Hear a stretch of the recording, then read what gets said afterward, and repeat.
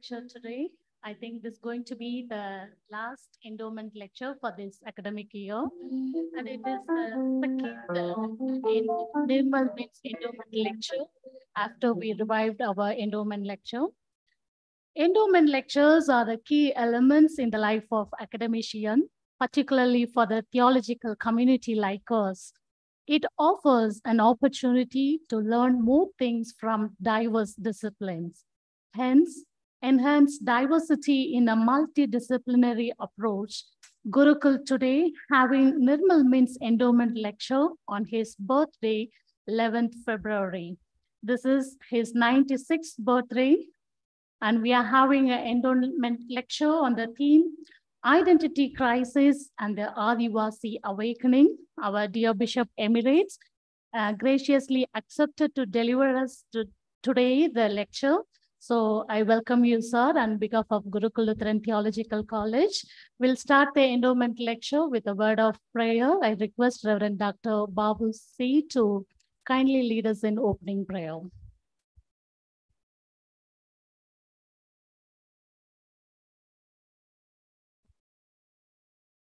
Let us pray. Our gracious God, we thank you for this day.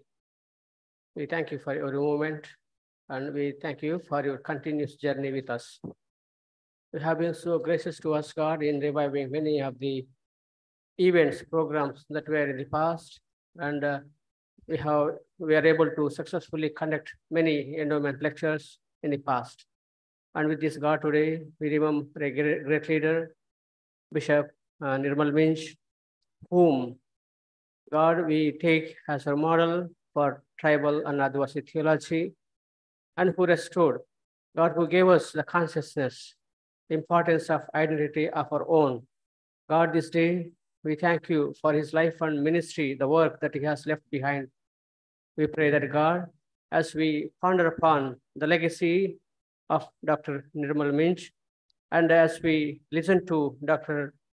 Busi Sunil Banu, former moderator of ALC, God, speak to us and enable us, motivate us, and help us to look back. And God, help us to reclaim our identities. And also, God, help us to be open to the challenges that are before us. God, we pray, let this day be challenging to us, and the lecture will be challenging and motivating to all of us. Bless the gathering, those who are here and online. We commend and commit each one of us into your care. In Jesus' name we pray. Amen. Thank you. Thank you, sir. Now I request our distinguished guest, Right Reverend Dr. Busi Sunil Banu, sir, to kindly come forward and occupy the seats that are allotted here. And I also request our dear principal and the respondent, Reverend Dr. Jacob Sundar Singh, sir, also kindly come forward and kindly occupy the seats that are allotted to you here.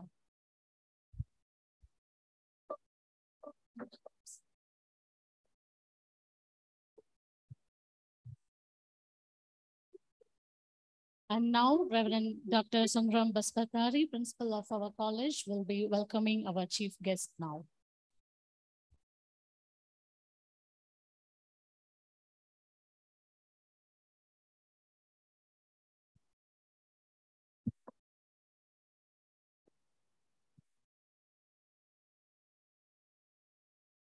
Good morning, dear friends. Indeed, it's a great joy to have this endowment lecture on Adivasi theologian, political and social activist, Bishop Nirmal Minz. And it's good that we follow their legacy, stalwarts of Indian Christian theology, stalwarts of our churches in India, and in particular, Gurukul Lutheran Theological College and Research Institute. I welcome those who are present here physically in Swan Memorial Chapel of Gurukul, as well as all the participants online. Very, very special welcome to the family members, Dr. Nijar, Dr. Jakmak, and children I guess it is almost midnight for you, but I'm glad to see you, that you are attending online. And also other family members. Of course, Professor Sonazaria Minz, Vice Chancellor of Sido Kanhu Murmu University, Dumka. She is very busy, but I understand Dr. Betwell Ekka, you are with us online. So we welcome you, and also other family members, Dr. Santidani Minz. I guess you will be joining a little later, and also Dr. Atul Tiga from CMC Vellore, and Mrs. Akai Minz, and then family. And then especially, though she cannot see, she cannot attend online or any mode, the wife of late Bishop Minz, Mrs. Paraclet Minz. So we welcome all the family members.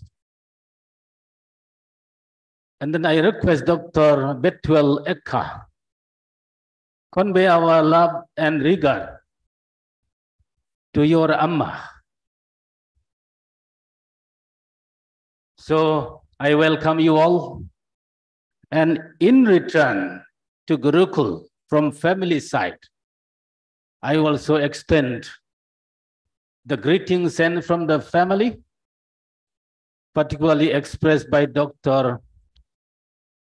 Nijhar Minz and Dr. Jagmak Ekka. From all the family members, sisters, and then son-in-laws of Bishop Minz, and 9 grandchildren, I extend greetings to Gurukul community and all well-wishers and partners physically presenting here and also online. Receive their greetings. Now, in particular, it is my pleasure to welcome our speaker for this endowment lecture, the former chairperson of Gurukul College Council, former moderator and bishop of Andhra Evangelical Lutheran Church, and so many things, by the way. Just let me tell you, maybe Bishop is stranger to many of our students, but many of our faculty, we know him. So I had the privilege of seeing him somewhere 2000, right? Those days, there were so many giants like our bishop right here. One is silky bald head, only hair is flying, little hair flying here and there. Very dangerous look. Other one, very calm and quiet. And so many, like Rajaratnam, Victor Premchagar. Then here another one. Typical, when I saw him first one, of course, his hair was gray already that time also, but sometimes mixed one. So I used to see these people when I see in the auditorium, my goodness, what kind of look these giant people are, not so dangerous. All look dangerous, right? In good sense, okay? Typical people. So I was also joking some point of time, how they look, and particularly our bishop here, no? Here, gray here, nice mustache, here beard, no? All gray, sometimes mixer. Then it looks so nice sometimes, but sometimes it looks so scary also. But it was pleasure to know all those stalwarts of Gurukul Lutheran Theological College Research and Institute. Then one among all those leaders, along with Rajaratnam and others, I admired was our Bishop Sunilvan. Then when I joined here, he was the chairperson of GCC, and with a pleasure to work together. I call him very short notice, rather, 1 week back, because we were inviting some other people, particularly Professor Sonajaria, Vice Chancellor of that university in Dumka, but due to certain unavoidable issues that she has encountered in university, she declined that she cannot come. So I had to catch Bishop immediately. So I called him up. Then I had a due. That's what he made deal with me last time. So last time he had nice excuse. He was in US. So he said next time. So I was taking that opportunity, and then just I got hold of him over phone call, and then he willingly, very graciously accepted. Yes, I can come. So thank you so much, Bishop, for your acceptance. And then here in this very, very special day, on behalf of Gurukul community, faculty, students, and all other participants of this endowment lecture, we heartily welcome you, Bishop. May I request you to come up, please, Bishop.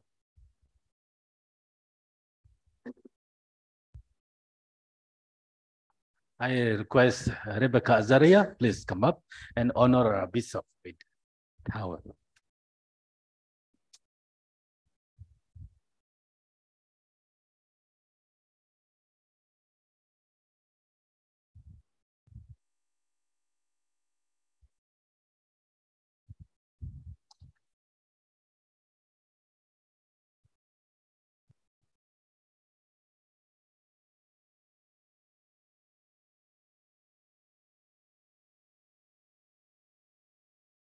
So thank you, Bishop, and thank you, Rebecca Azaraya, and the organizers for arranging this one. So let's spend time until 1 o'clock, sharing together our joy and lot of informations on Professor Nirmal Minz, also to listen to our speaker, Bishop Bano. Sit back, relax, and enjoy the program. Thank you. Thank you, sir, for your kind words of welcome and also welcoming our chief guest today. Now we will have a welcome song from our Gurukul students.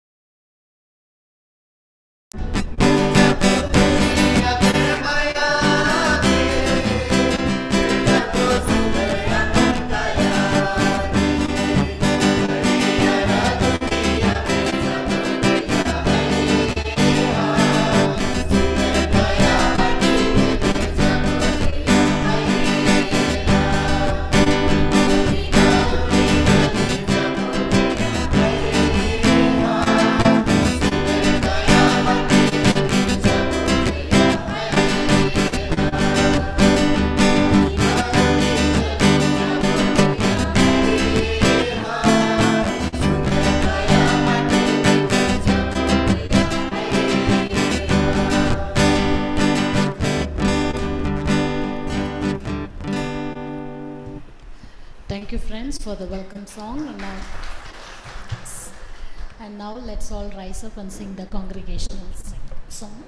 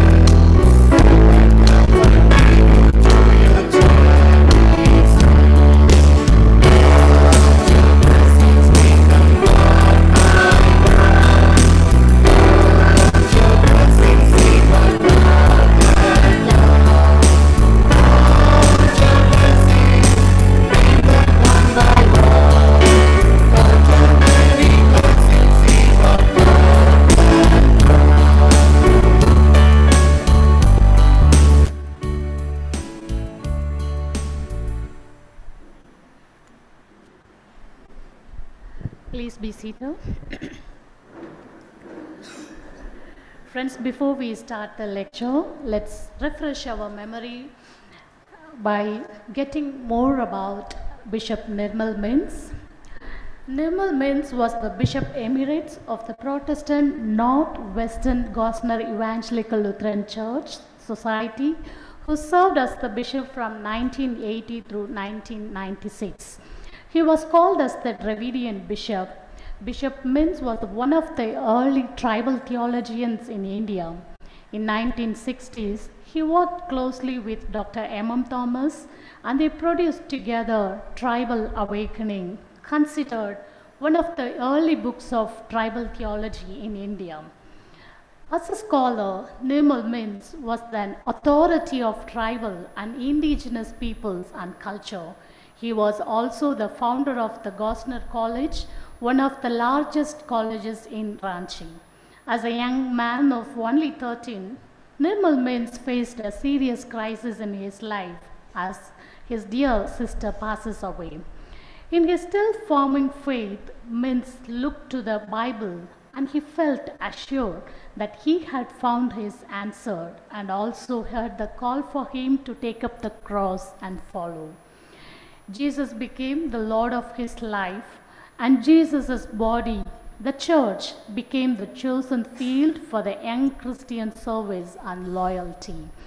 Even as a college student, he demonstrated his commitment to Jesus by taking up leadership in a youth organization of the church, and even more important, in initiating a new movement of revival among young people. Leaving behind the opportunity of a government job that would have been available to him because of his academic excellence, he went to a seminary in Kolkata to pursue the BD studies. Minz went to Minnesota, where he pursued a dual degree program, one in theology, the other one in anthropology at Luther Seminary at the University of Minnesota. Representatively earning both Master of Theology, specializing in systematic theology, and a Master of Arts degree in anthropology. Minz pursued doctoral studies at the University of Chicago, where he gained doctorate degree in systematic theology in 1986. He has written about 6 books and numerous articles such as A Christian Community in Culture, The Messiah or the Prophet in Nativistic Movements, The Industrial Parish, Mahatma Gandhi and Hindu-Christian Dialogue, Rise Up, My People, and Claim the Promise, the Gospel Among Tribals of India. Approach to tribal communities today, transforming effects of Christianity on the tribals of Chota Nagpur, a theological interpretation of the tribal reality in India. These are the remarkable work of Bishop Minz. Though he was trained in the USA, Minz's theological reflection was always rooted in the local church and to the local soil. As a leader of the church in North India, Bishop Nirmal Minz had dedicated his life to the struggle for the truth and justice, especially for the indigenous people of his region. For him, the dynamic power of gospel of Jesus Christ has led to a new vision for society. According to Minz, the church is grounded on the truth of Jesus Christ, and hence its structures must be just. Otherwise, the church loses its credibility for insiders and outsiders alike. His tireless efforts for genuine emancipation led Bishop Minz to participate in social, religious, political, and cultural aspects of tribal community life.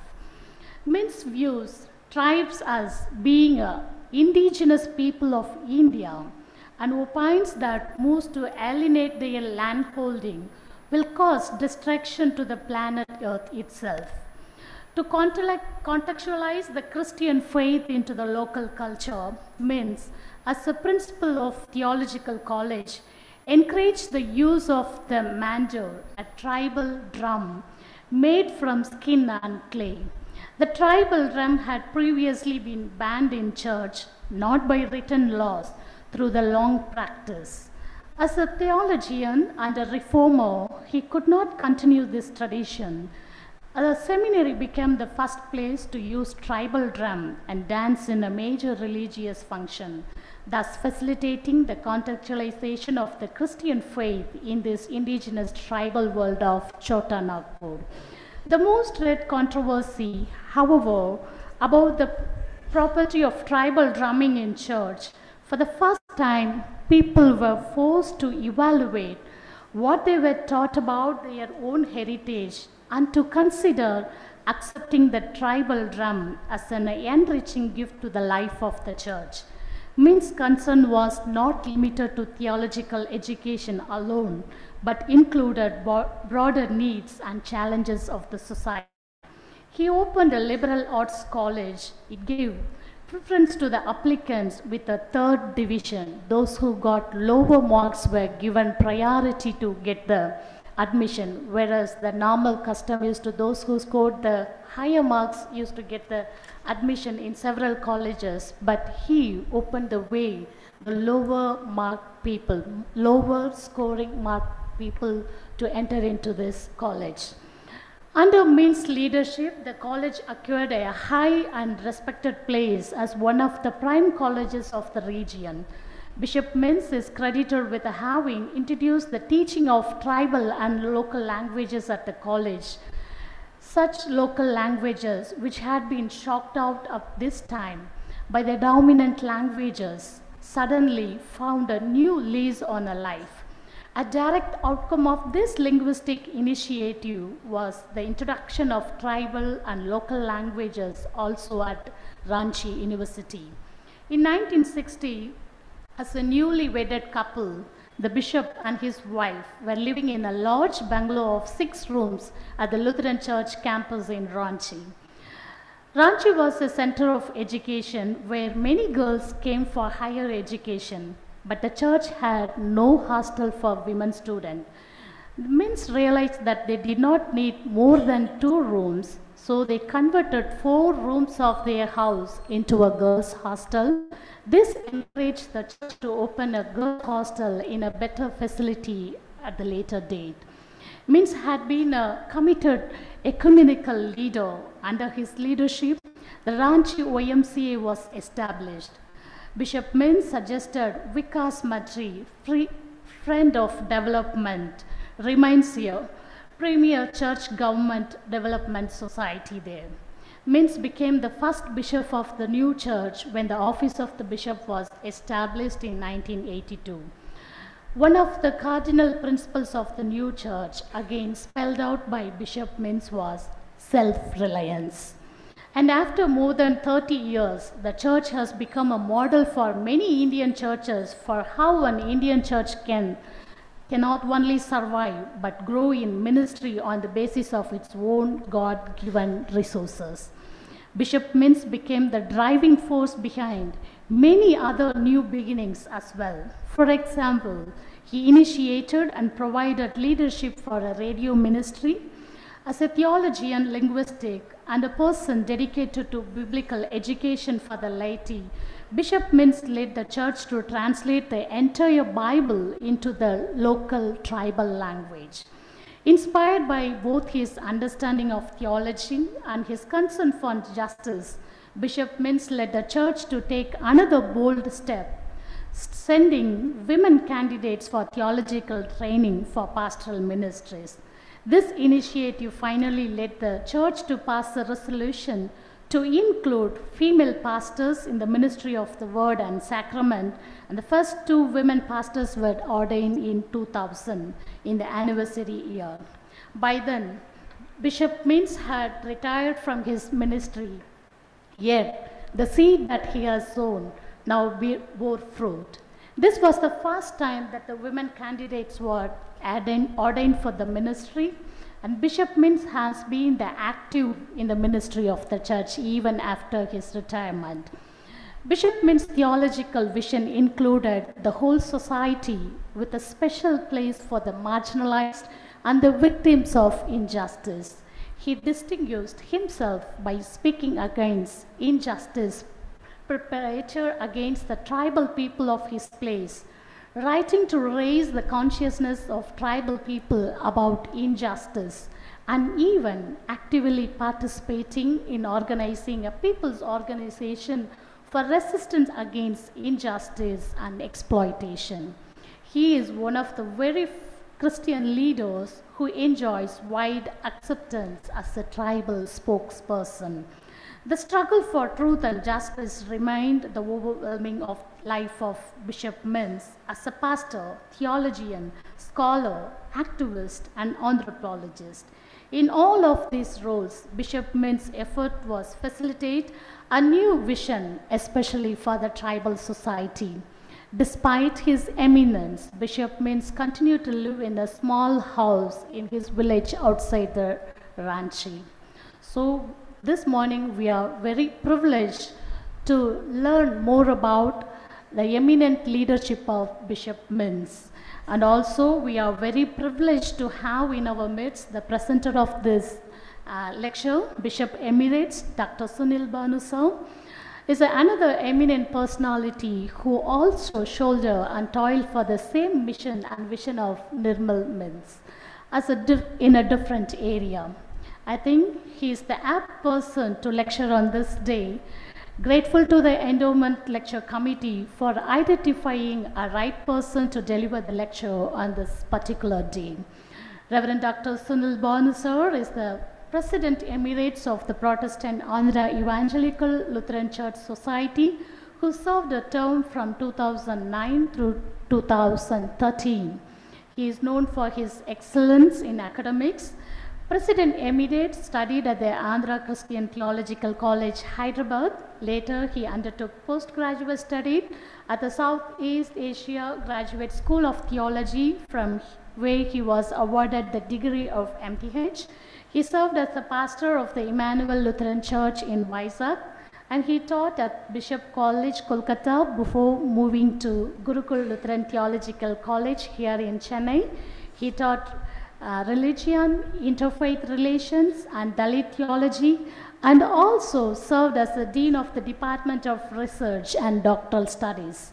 He shouldered and contributed in different capacities at the national and international level, such as LWF Council Advisor on the Committee for Theology and Ecumenical Reasons, served as the chairperson of Andhra Pradesh Christian Council, an auxiliary to the National Council of Churches in India, and a vice chairperson of the Church Auxiliary for Social Action Humanitarian Response Network. He was also the member of Academic Council of Senate of Serampur in West Bengal.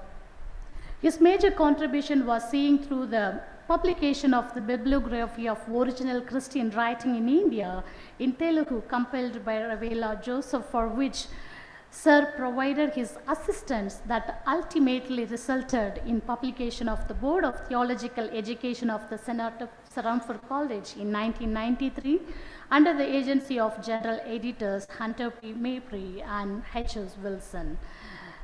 The compilation by Sir together with Ravela Joseph had been a source referred for original Christian writing in Telugu. In addition, Sir has also co-translated Robin Boyd's Introduction to Indian Christian Theology along with Victor Pramsegar and Christy Kumar, his professors at the Andhra Christian Theological College. He contributed significantly to the theological community by writings, particularly Glimpses of 10th Century Celebration or Arrival of the Bartholomew Ziegenbach, the father of modern Protestant mission, in 2019, and also wrote collective articles, being a resource person to various programs at the national and international level. So we are so privileged to have you today. The time is all yours to deliver us the lecture on the theme. Thank you, sir. I welcome you on behalf of Gurukul Lutheran Theological College.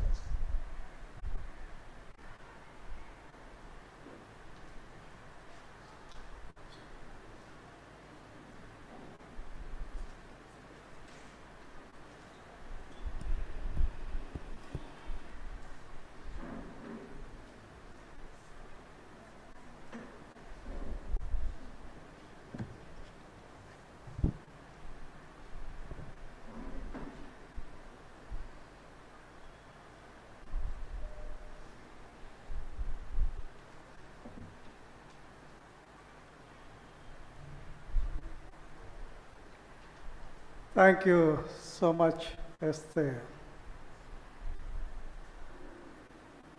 In fact, I'm so thrilled to be here. It's like a homecoming. After spending almost 3 decades on this campus, coming back is always a joy. At the outset, I should express my gratitude to our principal, Reverend Dr. Sangram Basmatari, for inviting me to deliver this endowment lecture on a wonderful human being, Bishop Dr. Nirmal Minz. He has been after me on several occasions, and all the time I have found good excuses to say no. This time when he called me a couple of weeks back and invited me, unconsciously I said yes. Then after going back to my diary, I found that I was already engaged in some other program, and I felt guilty for saying yes. But now I rejoice looking at all of you to be here, and it's a God-given blessing. And thank you, Dr. Sangram Basmatari, for all those good words that you spoke about me. A person was dead, and the body was kept in the coffin, and the funeral service was going on. And people were talking so high about the dead person. Then the widow called her son and said, "Go and check whether the body is your father's or not, because people are talking so high about him." It's like me today. I was wondering whether I was kind of that person which all of you are talking about me or not. Anyway, thank you. I enjoyed those wonderful words. Thank you, Prasuna, the convener of the endowment lecture, for remembering me and suggesting my name to the principal. Thank you so much. And the respected faculty members, dear students, and ladies and gentlemen. I was wondering whether I am really qualified to deliver this lecture on this wonderful popular leader of one of our church, Bishop Dr. Minz, a noble soul. Then I was looking back into the qualifications, whether I am suited or not. The first qualification, though very flimsy, is that I have taught a course in this college for several years, primal religions. And primal religions is a word that was coined by Bishop Minz, which were before known as the primitive religions. I was so grateful to his vision for calling the native religions as primal religions. Then the second qualification, I believe, is that I come from a Dalit community. As you might have learned, Dalit community is an oppressed community, a discriminated against community.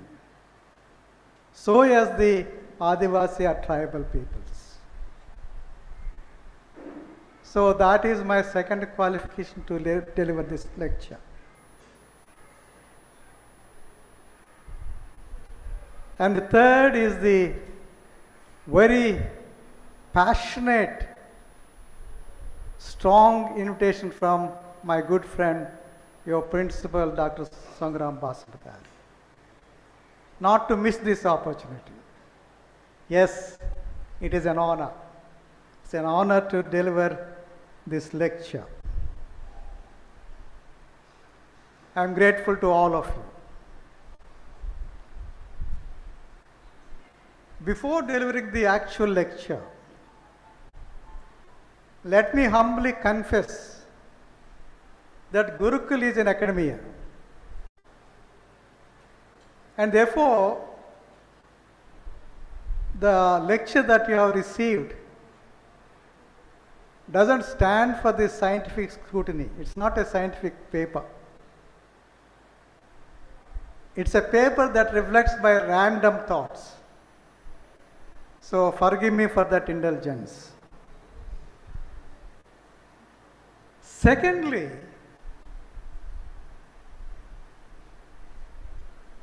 my very being is entwined with Gurukul, with the academic activities of Gurukul, about which we feel proud and honor of its bold vision.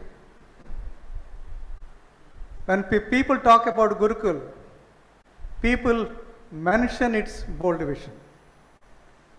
The bold vision of identifying oneself with the downtrodden, with the oppressor. And the theologies, Dalit theology, feminist theology, eco-theology have emerged from this great institution. Of course, tribal theology was in the mind of Gurukul, but then the Northeast scholars have already come up with several resources of doing tribal theology. Therefore, the bold vision of Gurukul encourages me to come and stand before you this morning. I was a teacher for quite a long time, you know. Joycey, thank you, but let me correct you as my student. Emirates is airlines. People will think that I own that airlines. No, emeritus is the word. A retired person who still holds that title as an honor, allowed to hold that title, emeritus, Bishop Emeritus. Simply call me Sunilban, that would be great. Thank you so much. And also the principal was telling me that Bishop Minz has earned his PhD already in 1966. 68. So because that will become part of a record, please correct that date as well. Don't get offended, you are my student, with that freedom.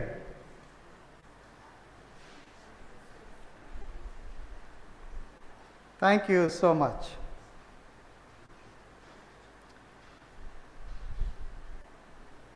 When you are bored, either cough very softly or hold your hands so that I can stop.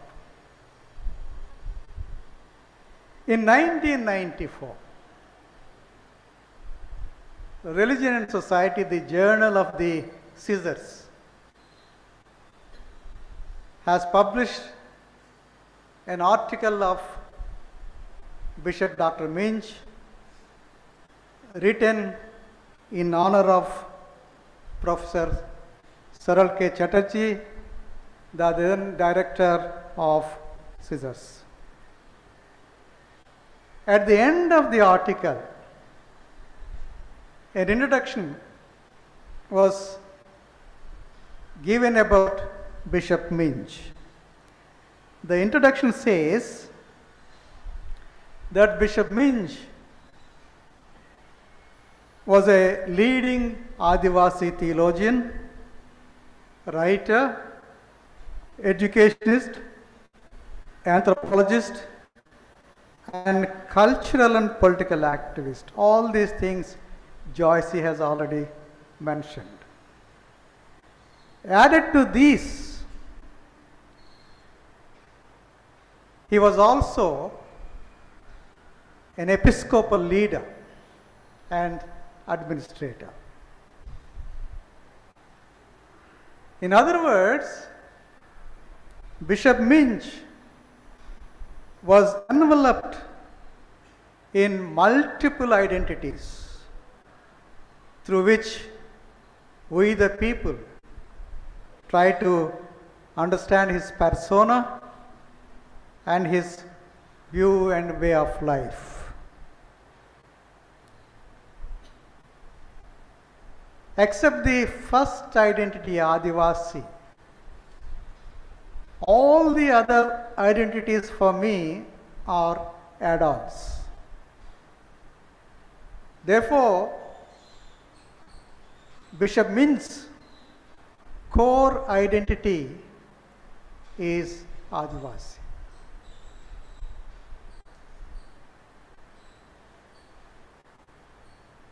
As all of us are aware, identity is an integral part of every human being. And it is necessary for his or her existence in the society.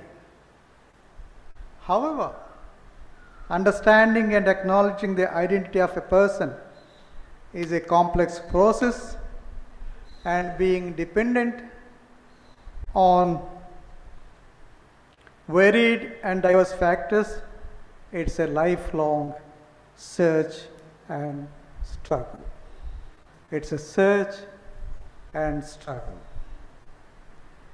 For example, every sphere of life in our contemporary society, we see the process of globalization, which is influencing individuals, making him or her identity as very fluid, diverse, multiple, and changeable. For example, one can change his or her identity through immigration, identity of nationality through immigration, and become a citizen of some other country. One can also change his or her identity of gender from male to female, or the vice versa, or even to transgender. And changing of religious and political identities are also very common and possible. Today we see this phenomenon of multiple identities in our lives. Because of this, these unending possibilities that either forces or encourages to develop alternate identity or identities. I acknowledge that these multiple identity is also creating confusion and crisis in one's own understanding of identity, both internally and externally. In fact, identity becomes authentic and genuine only if it is rooted in the core of the individual as well as of the community, in the core of the worldview of both the individual and of the community to which he or she belongs, or a community into which one belongs to. Identity offers belongingness. Let me emphasize that identity offers belongingness. However, in fact, which we have to notice is that globalization is breaking down all the barriers of national, cultural, social, economic, and political identities and thereby paving a way to the danger of homogeneity, of diverse ethnic communities, depriving them of their unique identity. And it's handmade. Modernity is creating an identity crisis both in the individual as well as in her or his community. With reference to this identity crisis, vis-a-vis Adivasis versus modernity, Vati Longcha bemoans, I quote, "Modernity, in spite of its positive contributions in many areas of life, has created restlessness and identity crisis among the tribals." Modernity has created restlessness and identity crisis among the tribals. Along with modernity, one of the other factors that is creating identity crisis is caused by imposed identity rather than a chosen identity. The Adivasis are identified, as we are all aware of, with several epithets such as Vijati, different people, Vanavasi, forest dwellers, Girijan or Pahadi, mountain dwellers or hill people, Janajati, tribals, and Adivas.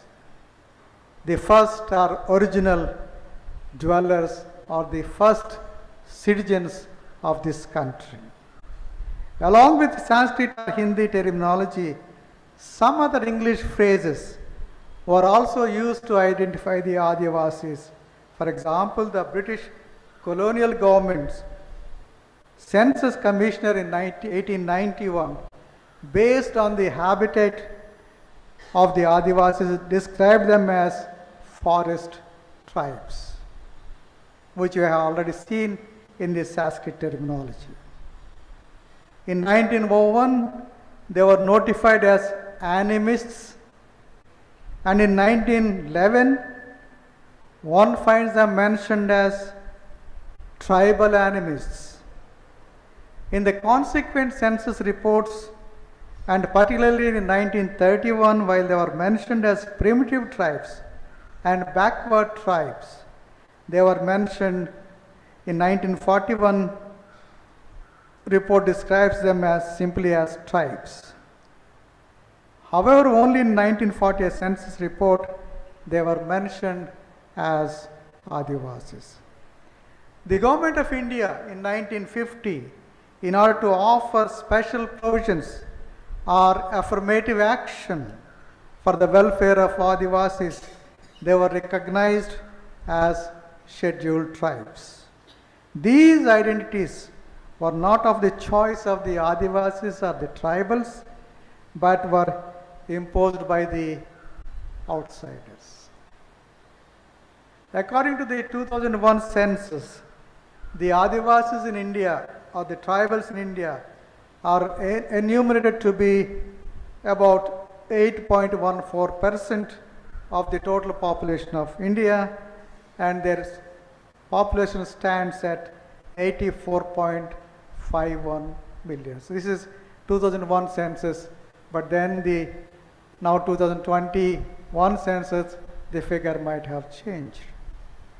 The Constitution of India in its Article 342 outlines the criteria to identify the Adivasis or tribal based on their living in geographical isolation, on their economic backwardness due to primitive methods of agriculture, low value of closed economy, distinctive culture, language, and religion, as well as their shyness to contact the outsiders.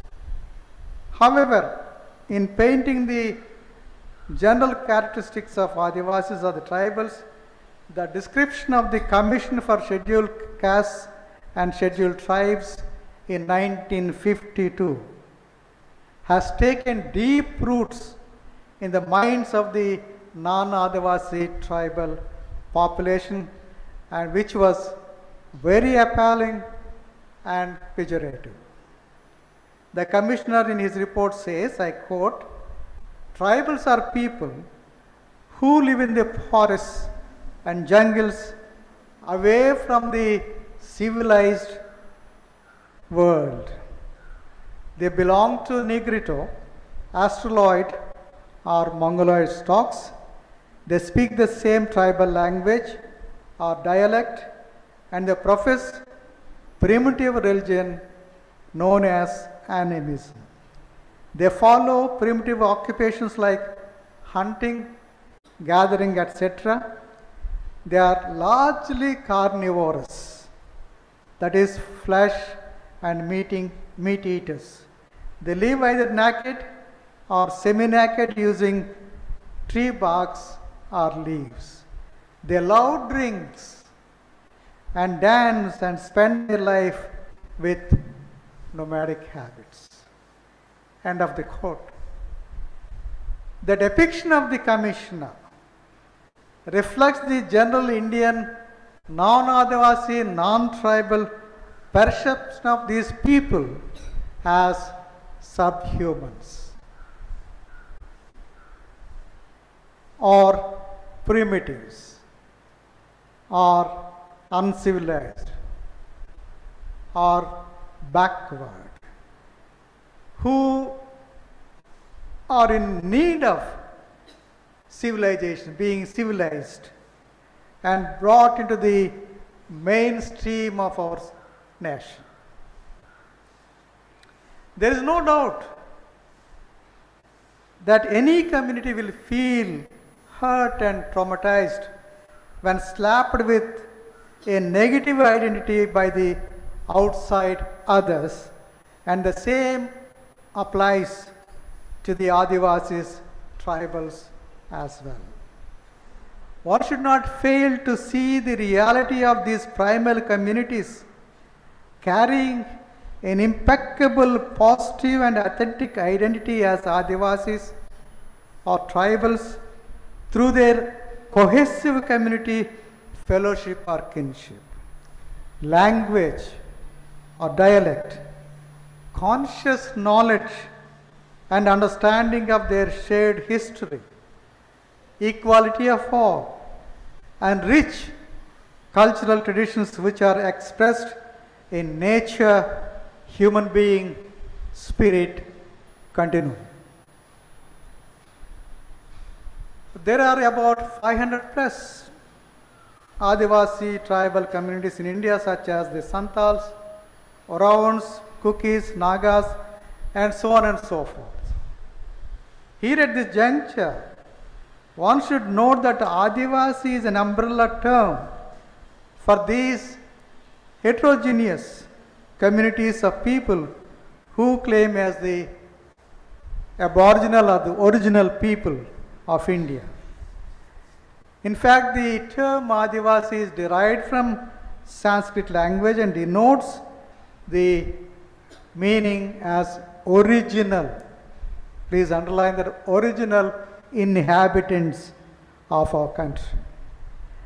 Some of the anthropological studies reveal that the term Adivasi is coined in 1930s in the context of struggle of these people against the intrusion not only of the colonial government but also of the outsiders, settlers from outside and deceitful money lenders. In fact, this term comes into existence in the context of the experience of the loss of access to forest produce, alienation from ancestral lands, and forceful eviction, and that is displacement of people from their habitat in the name of development. However, while many communities of Adivasi prefers this term as relevant to their identity, some communities from the northeast favor to calling themselves as tribal peoples. The term Adivasi or tribal, which was once looked down, has now become a symbol of identity, assertion. Therefore, I will alternatively use both these terms or at the same time use the terms.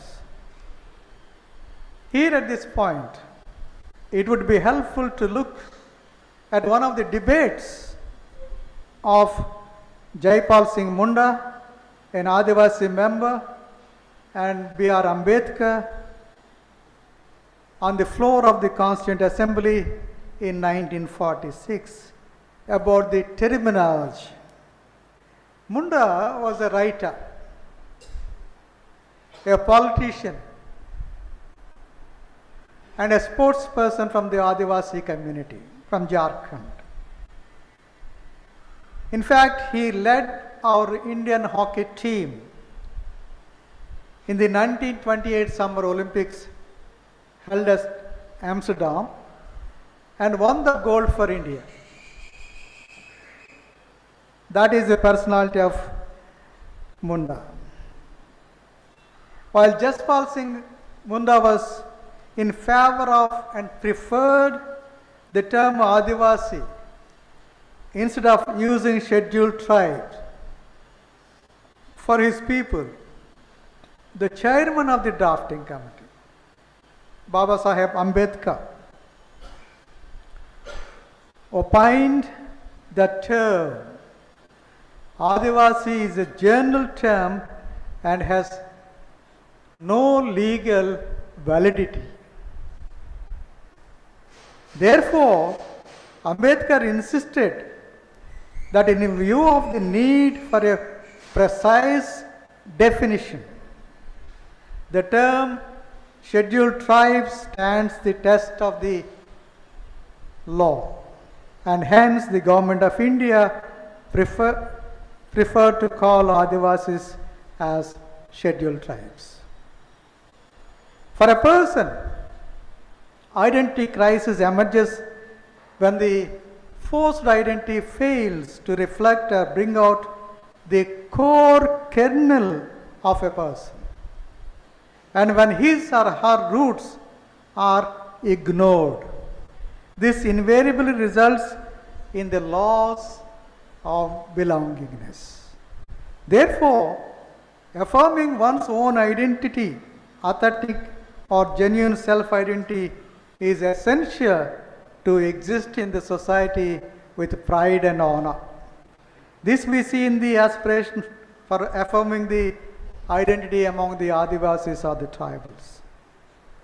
It is an undeniable fact that the Adivasis or tribals live in geographical isolation, living in remote and inhospitable areas such as valleys, plains, hills and forests.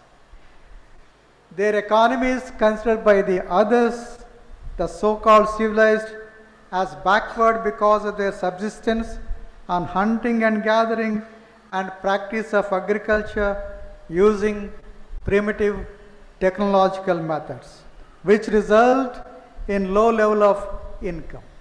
Further, they have insignificant levels of literacy and they depend on priests and medicine men for healing from all evils, including ill health. However, in the self-understanding of the Adivasi tribal communities, one sees the absence of caste, which denotes ritual purity and pollution. Non-existence of class and hierarchy, that is the gradation of people from higher to lower social categories. rich in egalitarianism, where everyone is considered equal to the other, irrespective of gender or other differences. Community-based economy expressed in the symbiosis of Jal, Jungle, Jameen. The worldview visualized as nature, human being, spirit continuum, and fine arts that depict the view and way of life of these people. One of the other reasons for identity crisis is the alienation of land. During the period of British colonialism, and alienation of land began with the Forest Act of 1864, and finally the fate of the Adivasis or the tribals was sealed with the Indian Forest Act of 1927, which reduced the land rights of the people and transformed them into a mere privileges conferred by the government. In fact, the concept Jal, Jungle, Jameen, water, forest, and land is very much intrinsic to the very being of Adivasis or tribals, and this triad affirms a unique identity to them. For them, land is everything, and that is the crops they plant and grow, and they believe that the forest and its produce as inseparable, essential, and integral part of their very life and identity, rather than considering them as resources of subsistence. However, with the advent of the British colonial government and its policies, which has created an identity crisis, continues even today under the successive governments of India. As a consequence of land alienation, the Adivasis or tribals continue to live with identity crisis due to rampant land alienation.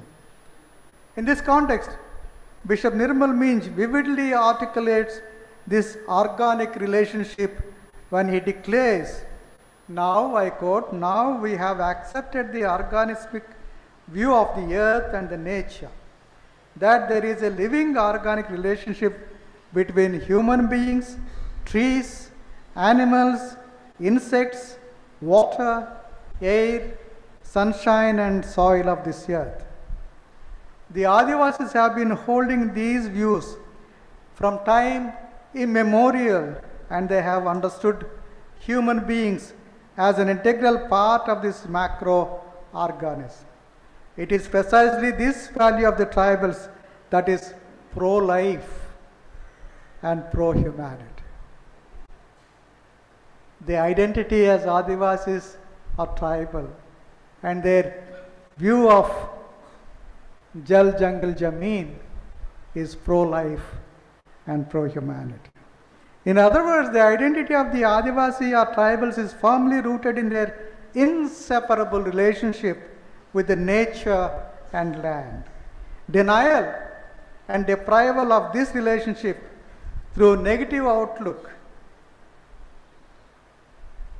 and land alienation robbed the Adivasi tribals of their authentic and genuine identity. Therefore, as one of the possible ways of restoring a positive identity, the Adivasis and tribals consider protest movements for self-assertion that offer an affirmed identity.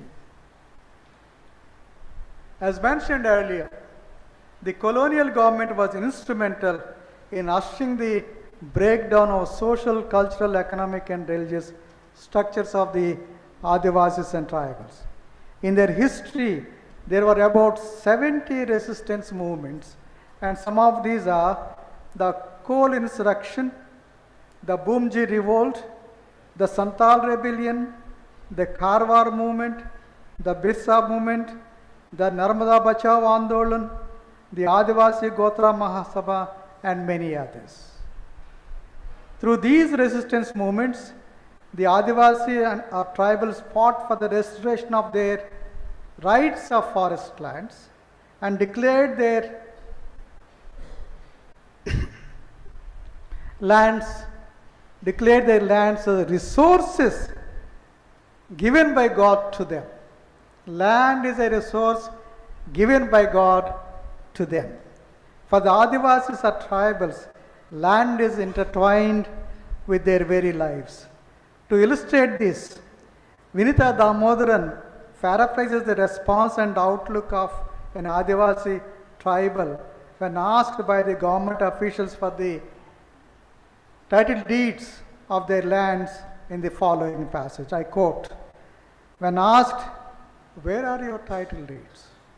The answer is, my spade, my axe, my plowshare are my title deeds.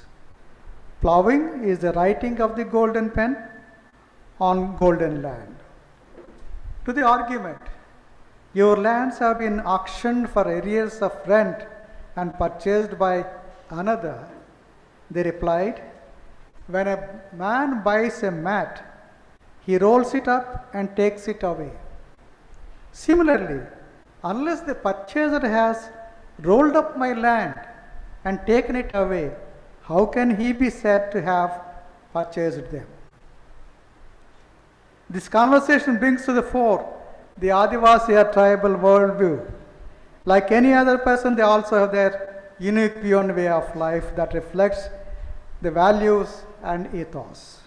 The worldview sustains a strong sense of equality and justice. Their understanding of the origin of cosmos and human beings that offers equal opportunities for individual freedom and community cohesion.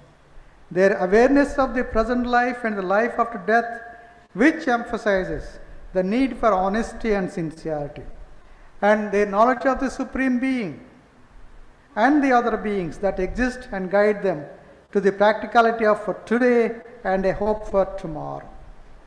These are told and retold in their myths and legends. Their worldview, in fact, highlights the holistic view of God's creation and can be summed up in nature, human beings, spirit continuum. Such a harmony with God and nature and the awareness of being one with the whole of God's creation is the root of their identity and their longing for authentic and genuine identity as human beings without any negative and pejorative connotations. Since identity is rooted in one's own worldview, one sees an awakening for restoration and affirmation of such an affirmed identity among the Adivasis or tribals, and the Adivasi tribal theology makes an effort towards this awakening of the Adivasi tribal psyche. Someone had opined that if the indigenous cultures, and here in this case, the worldview of Adivasi or tribals fail to discover their own identity, then they will not have any future.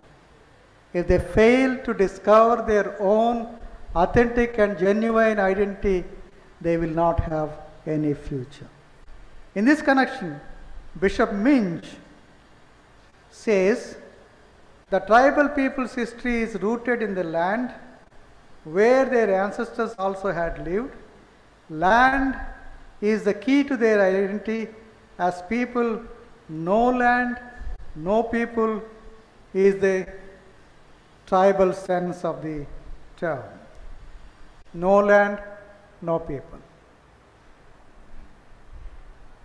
In other words, there is a clarion call for awakening, a theological awakening for that matter. Theology, simply said, is nothing but God talk in relation to human beings and nature. For centuries, we have inherited Western categories of theology that emphasizes God as the absolute and transcendent, and human being as the creature who is a sinner and in need of salvation.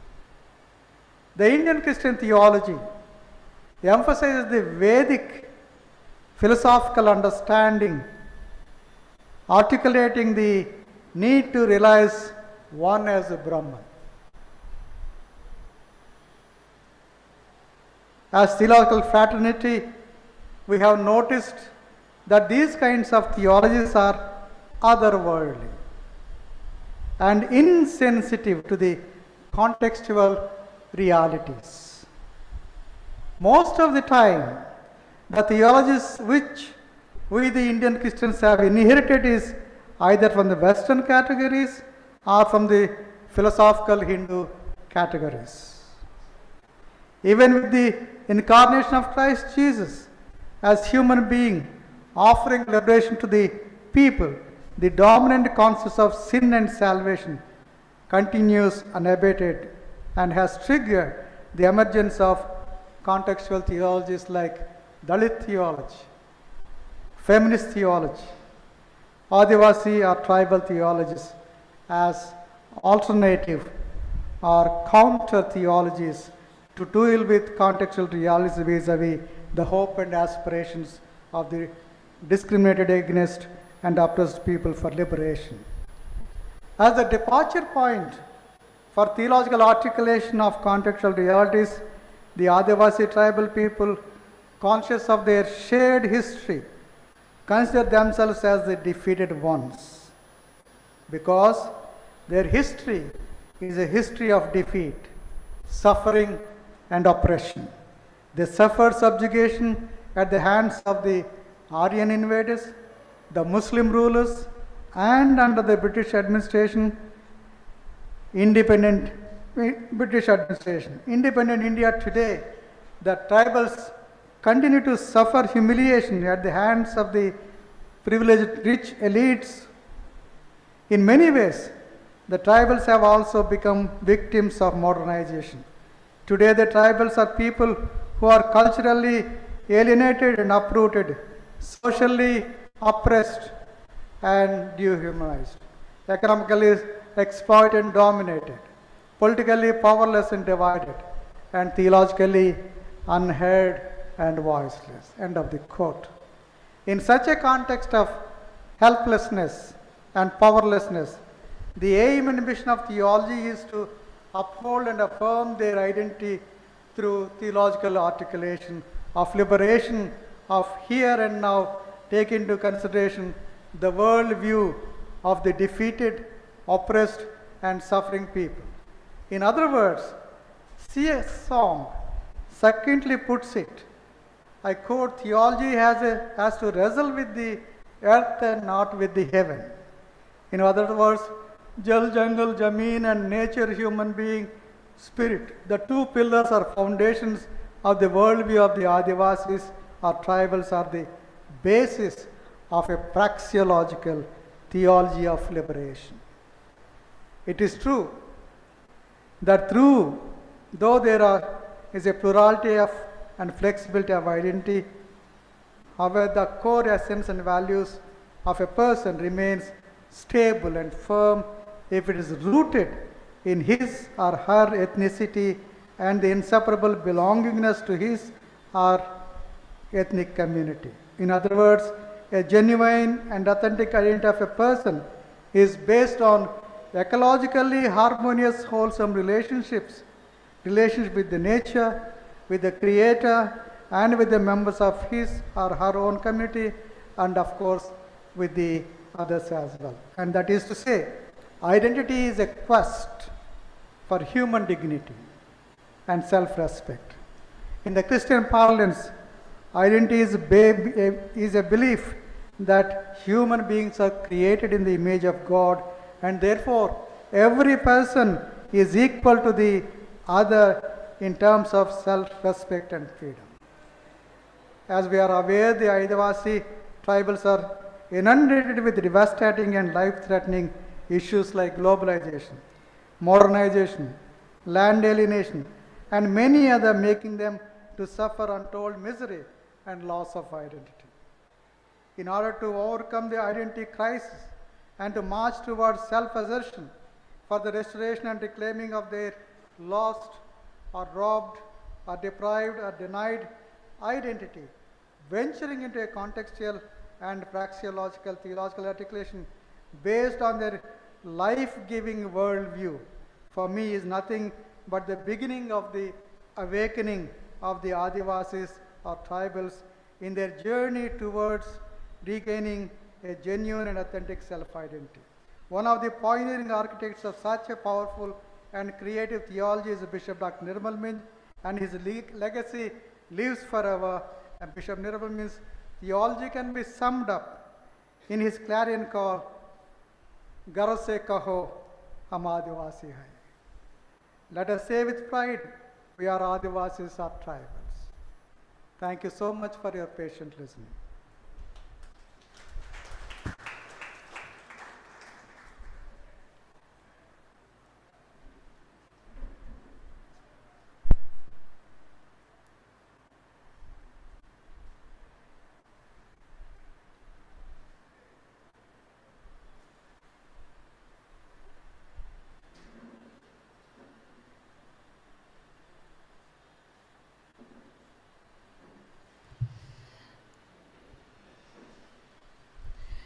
Thank you, sir, for enlightening with us your lecture today on the theme Identity Crisis and Adivasi Awakening, particularly highlighting identity as a quest for human dignity and self-respect.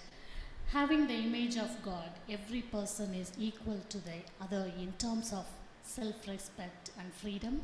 I hope our friends here benefited with the insight that you have brought us today. Thank you, sir. Now we are breaking for tea, 15 minutes of tea break time. Once we come after the tea break, we will continue our session. Reverend Dr. Jacob Sundar Singh sir is ready with his response. And I also request you to formulate questions if you have any, as you have an identity dialogue during the tea break. Thank you all. See you after tea break. And also, it's a kind request to the online participants to kindly wait for 15 minutes, and we will be starting up the session soon after the tea break. Thank you all.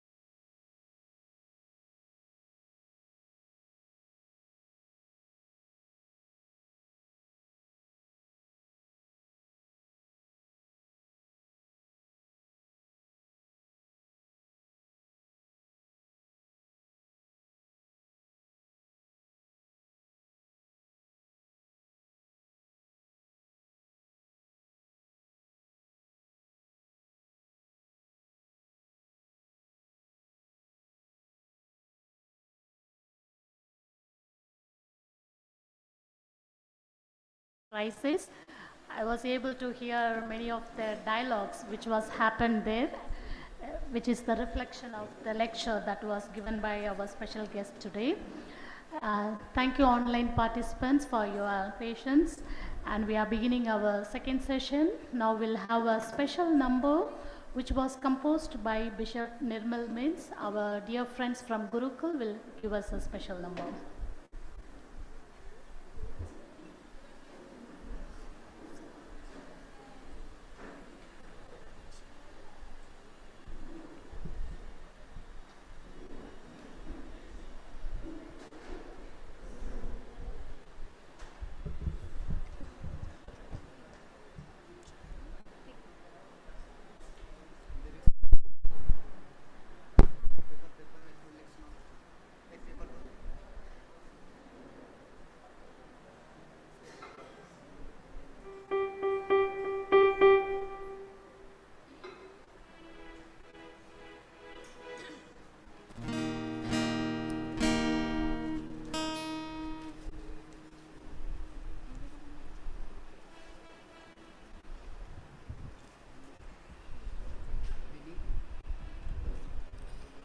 The song which we are going to sing was written and composed by Right Reverend Dr. Nirmal Minz. It's a song prayer he used to sing every morning before he starts his day.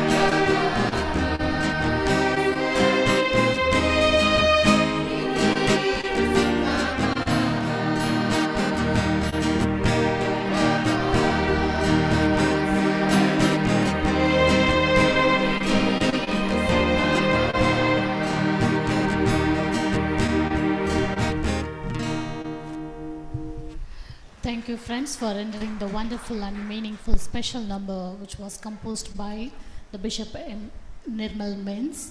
And now I request Reverend Dr. Jacob Sundar Singh, sir, Professor in the Department of Christian Ministry of Gurukul Lutheran Theological College, to kindly share the response for the lecture delivered by Right Reverend Dr. B.C. Sunil Bonner, sir.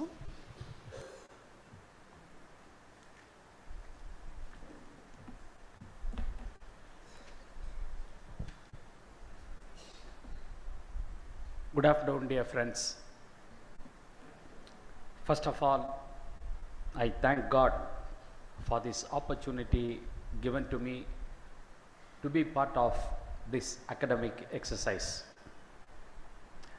Let me also thank the principal of our college and the organizers of Bishop Dr. Nirmal Minz Endowment Lecture for having given me this privileged assignment to respond to our beloved and esteemed friend, colleague, leader, theologian, Bishop Sunil Bonner. I deem it as a great privilege, beloved Annan. Let me also congratulate and thank all the preparations done for this academic exercise. It's befitting to remember such great stalwarts who have laid the foundation for new theological, counter-theological thinking. Always we were trained to study somebody written theology from the West or from US, to mug up and to just reflect them without using our contextual experiences. It's a great privilege to be part of Gurukul as a student and also as one of the faculty members, to see how God has enabled through this institution many people to get transformed in their theological thinking and in their ministerial and academic pursuits. It is always good to remember the forefathers and mothers who have laid foundation for such new theological thinking. Though it is the last lecture for this academic year, it is our desire that it should continue every year with much more vigor and meaningful interactions. Thank you for the wonderful singing, 2 songs by our friends, recapturing our ethos as well as our culture through wonderful musical instruments and singing. As it is mentioned by the moderator, the drum was not part of Christian culture, Christian worship. It was forbidden. It was said it is of other people, not Christian people. Thank you for bringing that instrument all the way from your place and using it in our services. Identity crisis and the Adivasi awakening is one of the significant titles with which we had a very good interaction and deliverance by our guest speaker today, rather special speaker. When Gurukul became the testing lab and a pioneer and premier institution of new theologies, especially with Dalit theology and with feminist theology in 1980s, various issues such as human rights, social justice, conversion, the values of kingdom of God, women emancipation, legal rights, assertion of privileges, fighting against unjust practices and structures, and reclaiming the identity have become some of the major areas. I am glad today's speaker has talked much about the identity of Adivasis. You might have heard recently in one of the speeches of the Prime Minister of India, he was constantly and consciously using the word Vanvasi than Adivasi. It was a deliberate attempt to name them with some other name, with a new name, with a new understanding, with the new connotation, denying their historical heritage, their lineage, their attachment to the land, their contribution to the land, through the land, to the entire nation, their rich cultural, religious heritage, negating all of them, just calling them as Vanvasi may not be accepted by the major section of the people. Our beloved speaker has very wonderfully given the old census, in which he has very well explained this Adivasis may be divided into different groups with various ethnic identities, lingual and their ethical practices. But Adivasi is an umbrella term which make almost 8.14% of the total Indian population of our country, or 84.51 million people of this nation as Adivasis. Can we simply brush aside and say, you are after all Adivasi, without any promotion, you have no use, we will treat you in a very lower status, we will take away forcibly your identity. Can that be done? They are not ordinary people groups. They form a significant number of percentage of people groups. Therefore, this issue of reclaiming identity or asserting identity of Adivasis have become a vital question today. So also, when Indian Christian theology was formed, they have started with a very important, pertinent question which our presenter has very vividly explained. One of the pioneer Adivasi theologians, Dr. A. Pattilangchar, in his book, The Need for Doing Tribal Theology, I think every one of us should read it and understand the essence of that particular article or book. The need for doing tribal theology. He has explained how can we describe the Adivasis. He says, from his perspective, from his understanding, I read from page 7, their history is a history of defeat, suffering and oppression. They suffered subjugation at the hands of the Aryan invaders. Secondly, the Muslim rulers. And thirdly, under the British administration. In independent India today, the tribals continue to suffer humiliation at the hands of the privileged rich elites. In other words, from time immemorial, constantly they are subjugated. That's the starting point of this paper. That's the heart of this paper, in which Dr. Sudhil Banu is very vividly saying, I am interested and everyone should be interested in reclaiming the identity, mainly because of the condition of the people from time immemorial till today. They are subjugated they are defeated. Tribals continue to suffer humiliation at the hands of privileged elites.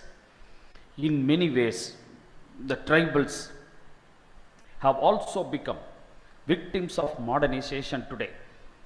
The tribals are people who are culturally alienated and uprooted, socially oppressed and dehumanized, economically exploited and dominated, politically powerless and divided, and theologically unheard and voiceless. What a strong statement it is. This is the condition of the tribals, Adivasis of today. Even in modern India, after globalization, after modernization, and so many other factors which are giving us dual identities, or false identities, or pseudo identities. As Christian church, what should we do? Simply understand that problem and brush aside saying, okay, they are suffering, they are poor, they are politically powerless, they are uprooted, they are cheated. Shall we just go away only with understanding? I request every one of us to have a dialogue, to have a discussion. This is the reality. And we have a very good theological outlook and theological framework. How to mingle it, how to use it, how to make these people come to their original status. That is the challenge today by this paper, for which Dr. Minz has committed his life. Our moderator has very beautifully said, even at the young age, he had the opportunity of getting a very good governmental job. But Dr. Minz preferred to be in the church, to struggle with the people as a church person, as an administrator, as a theologian, as a committed Christian. As young people emerging from this college, going out to different places, it is a challenge not to abandon the church, not to criticize the church, not to say church is useless without any usefulness. It is our duty. We are going to form the church. Dr. Nirmal Minz did not have a very smooth sailing during his lifetime. As our presenter today said, after a person is dead, somebody will be talking very good about us. But we should be truthful to the gospel, because it is the act of Jesus Christ which made people to reclaim their identities. Jesus identified himself with everyone. Therefore, with a few questions, I would like to open the session for discussion.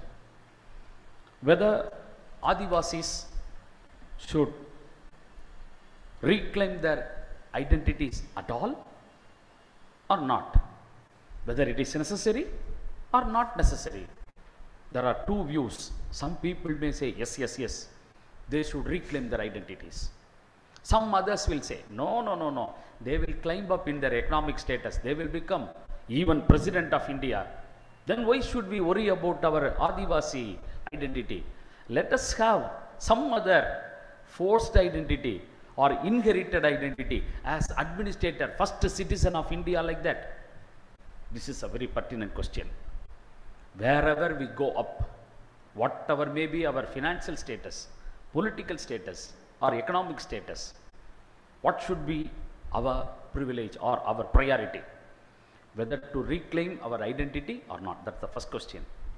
Then, if yes, why? If no, why?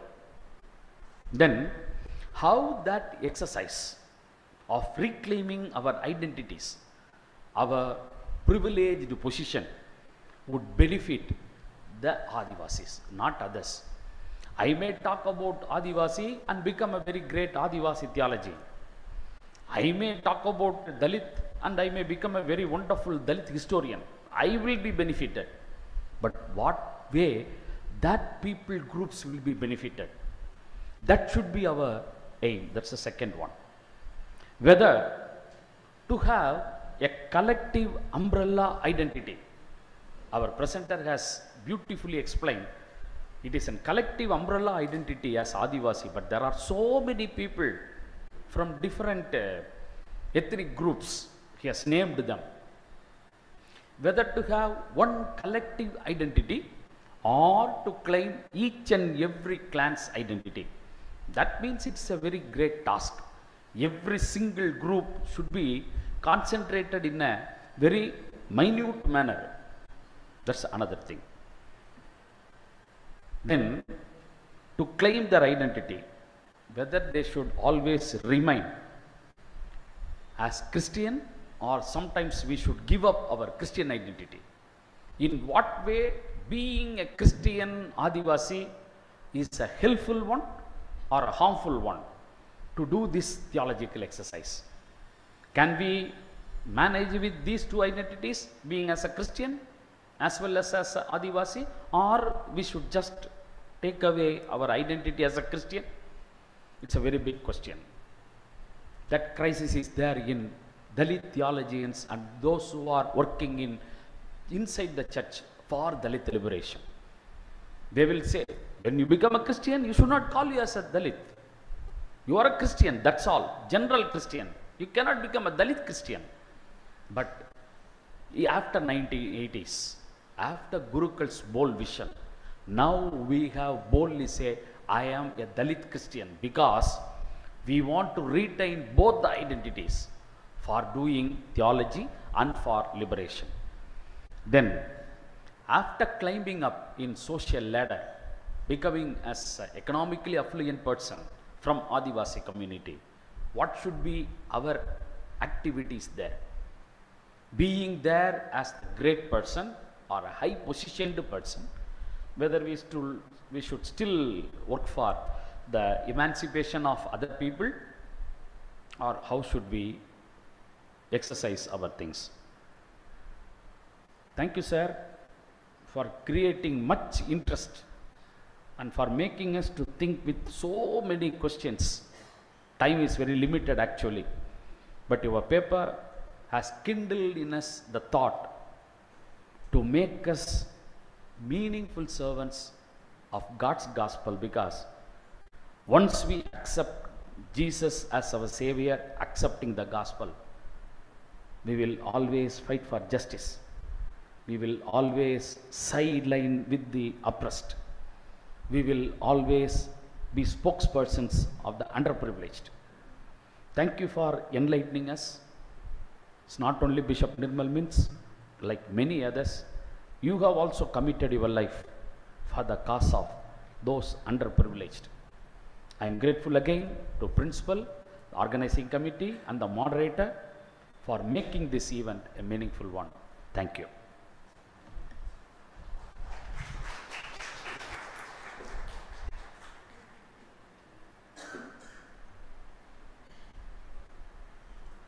Yeah, so I would like to bring in family members. Dr. Nijar, one of the daughters, is waiting from US to speak. It's getting late for her. They have another program for their time, 3 a.m. Because in the name of Dr. Minz's wife, that is Paracleta Minz, they are starting a play school in Ranchi. Since it is birthday, they are organizing. Here 3 p.m., there 3 a.m. So now, Dr. Nijar, are you online now?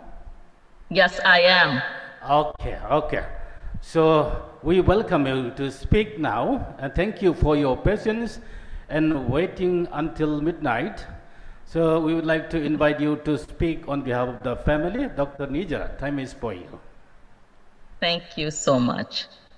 And thank you, Principal Dr. Basumatari. And thank you, Reverend, Right Reverend Dr. Sunil Banu. And also, sir, one you responded, I'm sorry I missed your name, so please excuse me. But thank you so much for the organizing, first of all, this endowment lecture, and arranging all the things. sorry, my older sister Sona could not be here. As Dr. Basumatari shared that first you have contacted her, but due to her busy schedule as well as other events and responsibilities as a vice chancellor, she's not able to be here. But in the future, I'm sure she will be available, and there will be opportunity for others also to contribute to this endowment lecture. Thank you so much, Banu sir, for bringing the many thoughts, and the response was also great. Thank you for all those questions. I wanted to say one simple thing, saying that I am an Orang Christian. This is what I grew up with. And my parents always, when we were very little, they talked about it.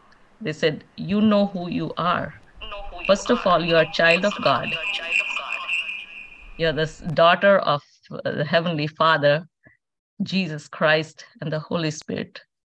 And number two is you are our children, meaning daughters of Nirmal and Paraklita, who are Orang. And so we grew up with that understanding, and that is embedded in our blood, that we are Orang Christians, and we are proud to be Orang Christians. And we thank God for for giving us birth in the family that the Lord had planned, and the Lord opened so many possibilities and helped us to see what it means to be an Orang Christian. So I want to thank God for that and the opportunity to share. There are so many things I wanted to say, but my notes are here and there. You know, one thing people always talk about Adivasi, and it is a term that even Banu sir shared about it. And and the question also is it good to have collective identity? It's not easy that way. You know, when you think about it, I want to bring my uniqueness in that. And I want people to know that uniqueness. But when you bring everybody together and collective identity, talk about it, you really don't have much to share and contribute. So, but this is my own personal opinion, and I would, as you'll have opportunity to discuss, you can discuss about many other things.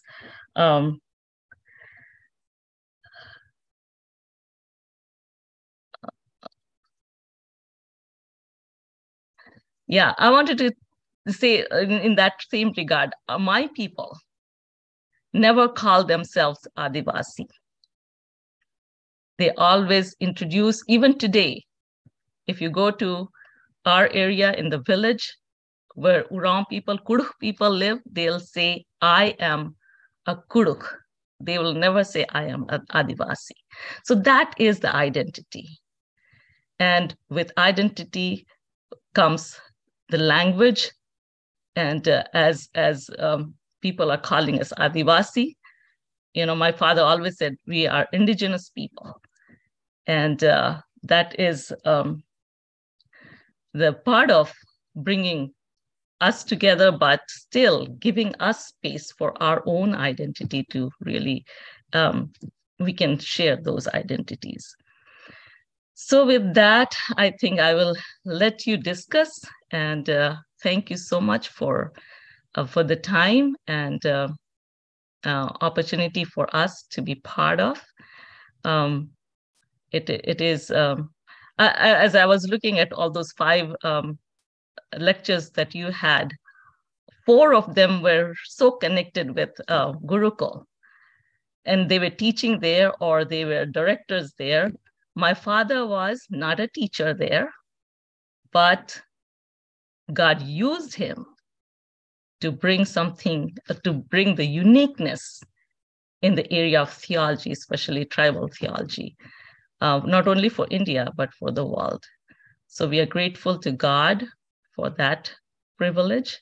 and the gift that God gave to us, for him as a dad, as a father, but to the world. And so we always said that he's not only our father, he's father to all, those who want to claim him father. So thank you so much.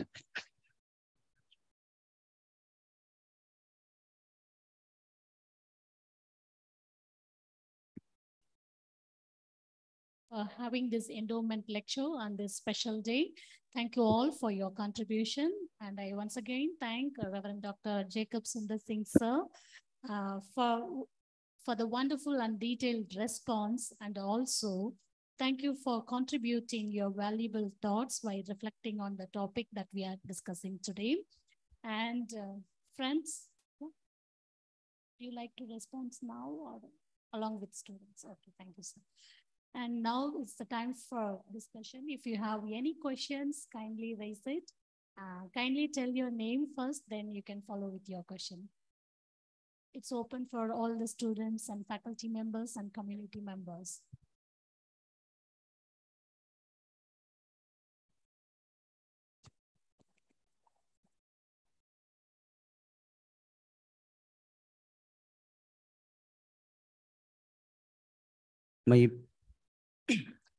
My beloved Bishop, I became a fond of Dalit theology because of you in the beginning.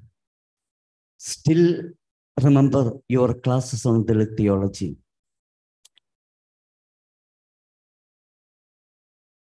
Really appreciate this presentation. I am well fascinated because the paper is well focused on the theme, well structured and well written. Each and every sentence is informative. Thank you so very much. The theme is very significant. As you have mentioned in your paper, modernity was on identity construction. Identity construction on both the self and the other. But in this era, the era of post-colonialism and post-modernism, we are purposefully away from identity construction. One of the strong notions of post-modernism is against identity construction. Postmodernism demands that identity construction is a wrong process.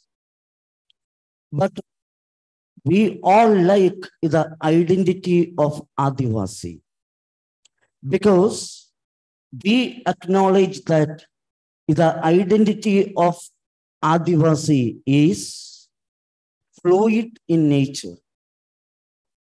At the same time, with plurality and also with flexibility.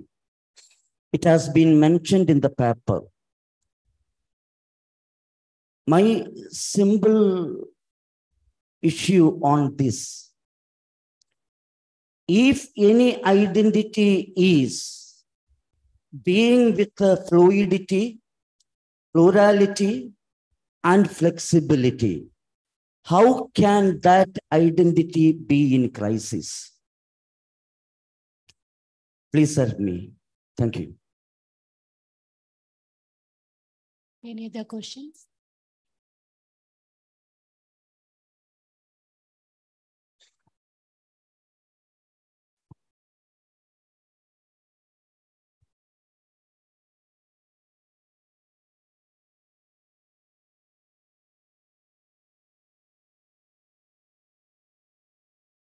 Bishop, thank you so much for your paper.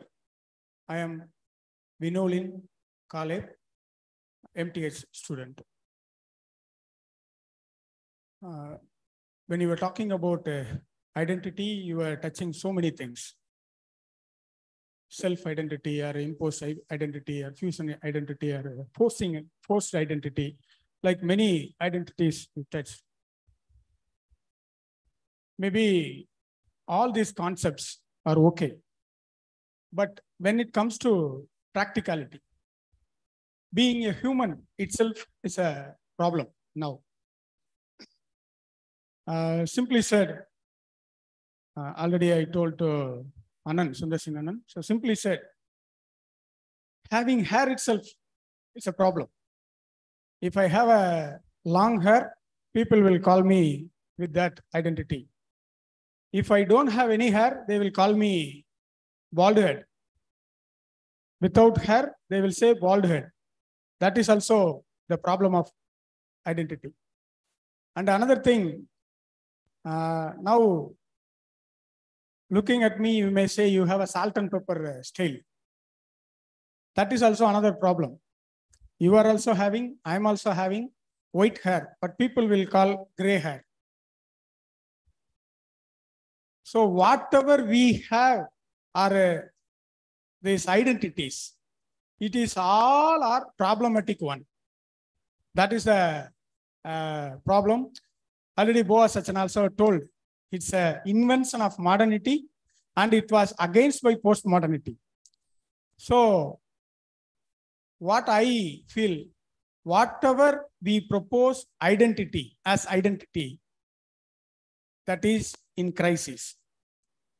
Because it is given by others or other factors. Whatever identity I got, maybe my name by my parents, my land, my language, and other factors are giving the identity. And sometimes identities are decided by the context or the situation or the principle what I am following. Like Christians, that identity was given by others. At the same time, Naxalites, terrorists, these kind of identities was what they have chosen, the path, the principle. And another identity nowadays, Me Too. This is the identity of pain, of sexual violence. So all these identities, where it leads. The final thing, Jesus. So we know Jesus. Jesus himself asked, who do you say what I am? So no one called him with the particular identity Jesus. Everyone called him as Jesus Christ. And then some people, more and more, they went, Lord, Son of God, the titles. They were given by others, the titles to Jesus. Even Jesus Christ facing these kind of identity crises. How come we can left from this? And another thing, Jesus was considered as dangerous for the religious and Roman authorities. Why? Because his struggles and whatever he has taken, his preachings, it is all for the benefit of all, whole humanity. That's why he was considered as dangerous. The same thing we can take into the tribals also. Now, tribals also are dangerous. They are Naxalites, they are terrorists, whatever they want to give, the authorities are giving. Why they are giving to tribals like this? Because they are struggling for the benefit of many. So I can conclude this like, finally the Roman Empire, Constantine, accept the identity of Jesus Christ. Then only he can withhold his power as a Roman Empire. So which means it is not because of identity crisis. It is all because of our praxeology, our practice, or our solidarity, our practicality. So identity crisis, when we are talking about identity crisis, it is a crisis of that identity itself, the word, the concept itself. So we can move it to another thing. the solidarity, the struggle for others. That is always doing by the tribals. Thank you, sir.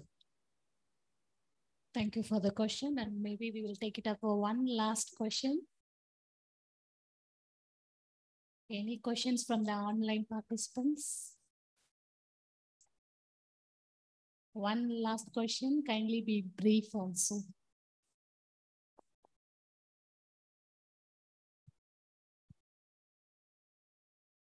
No questions, seems to be no questions. Okay. I request our bishop to kindly help us to clarify the queries that are raised by our dear friends.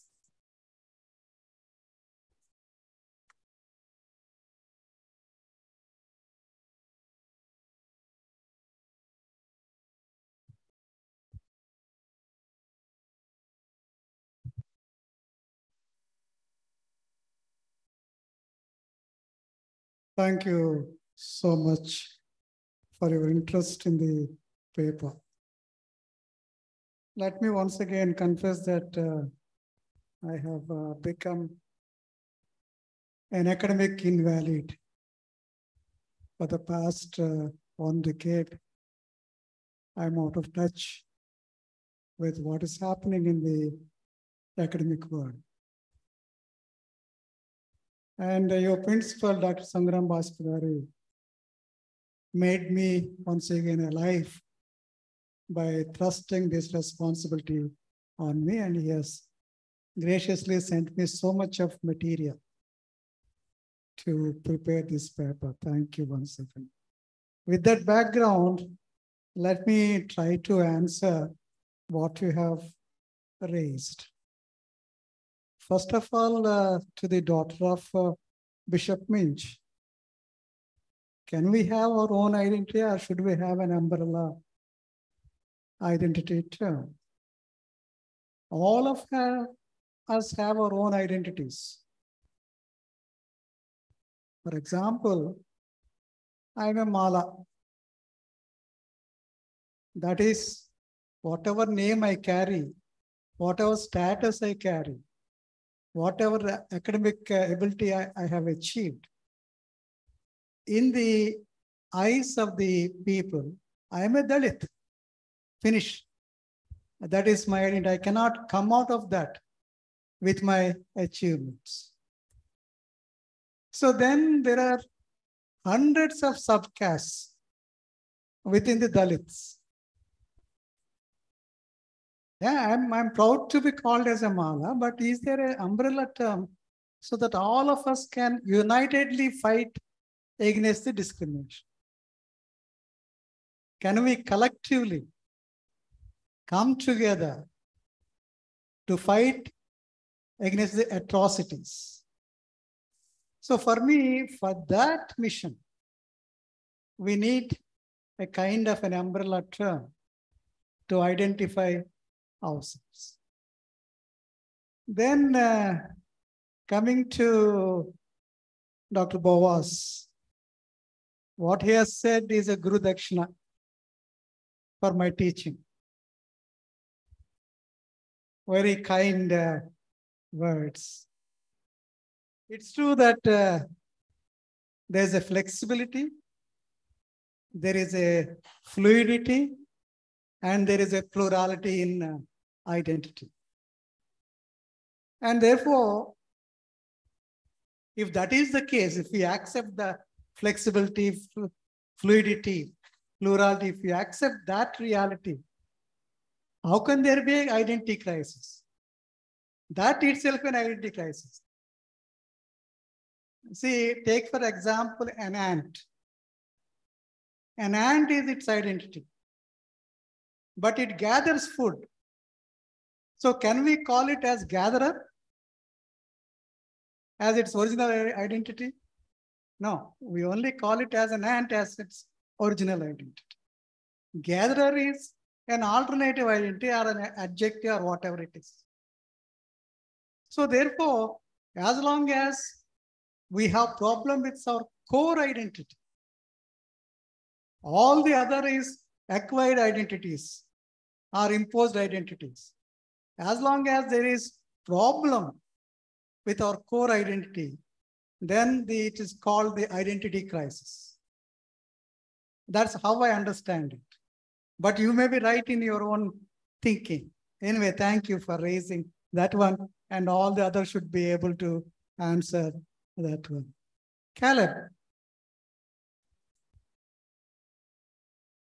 Thank you. Naxalites is a chosen identity. That's what you have very clearly said. Naxalites is a chosen identity because they want to work for the emancipation of those who are oppressed. That's a chosen identity. Let me emphasize, that's a chosen identity. But what is the original identity of the member of the Naxalite gang? He or she might have an original identity. So if there is a problem with the original identity, then it is an identity crisis. I don't mind calling myself an Naxalite as long as I stand in solidarity with those who are oppressed by people. That is a different mission altogether. I am branded as a Naxalite. Naxalite is a given name. Naxalite is a chosen name. But there is an original identity for the person. So if that identity is affected, if that identity is shadowed with the multiple identities, then I would say it's a identity crisis. And whatever Dr. Sundar Singh, my brother, is identity necessary? If yes, give your argument. If no, give your argument. It's a question for the academic examination.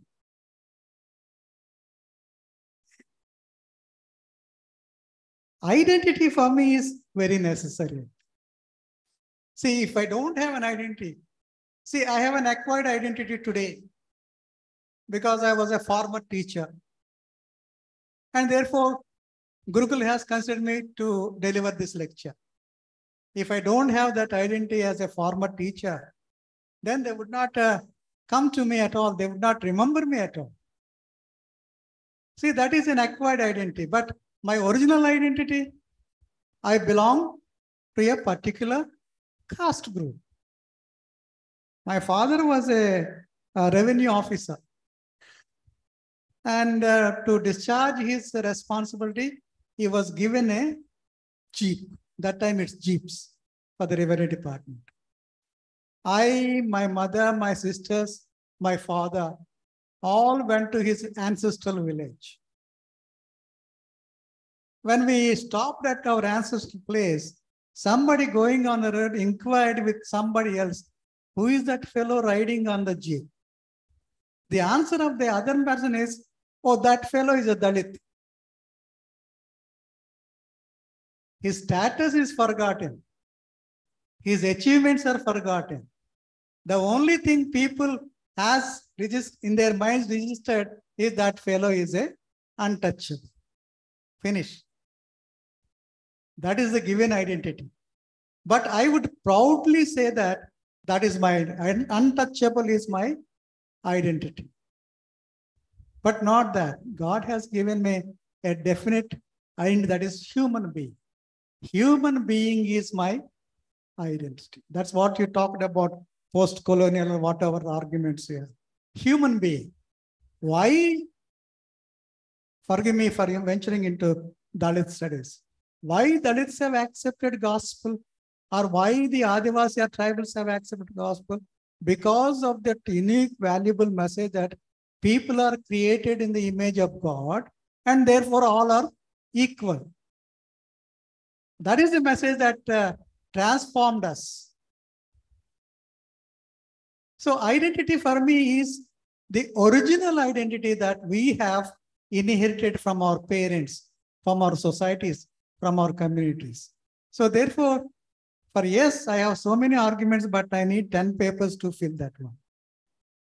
Thank you so much.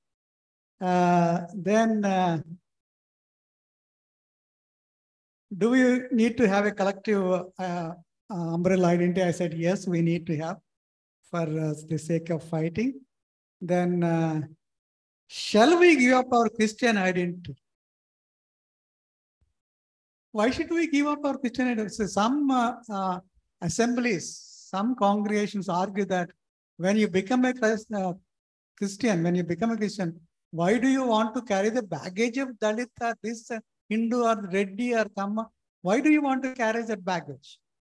Why don't you simply be called as a Christian? It's true. The argument is true. I believe in Christ. He is my liberator and therefore I am Christian. But before that, what was my pain? What was my suffering? What was my status in the society? I want to tell to the whole society, I am a Dalit. Then I have become a Christian, transformed into Christian because of the love of Christ. So I want to carry both these. As long as I live, I want to carry that I am a Dalit. That's what Bishop Minz says, Garav se kaho, my Adivasi hu. With pride, you say that you are an Adivasi. With pride, I would say that I am a Dalit. So that is needed for me. And yes, Mrs. Minz's daughter said, see, whenever I go, when people ask, who are you? I'm a Kuru.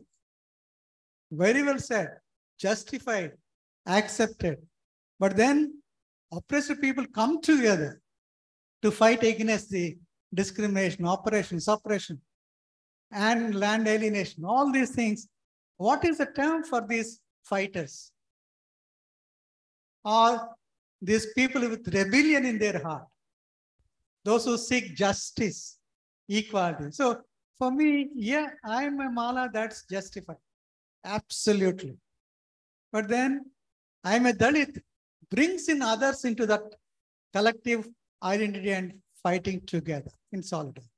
Thank you so much. Thank you, Bishop, for helping us to understand more clearly, for giving further clarification on identity crisis and identity awakening.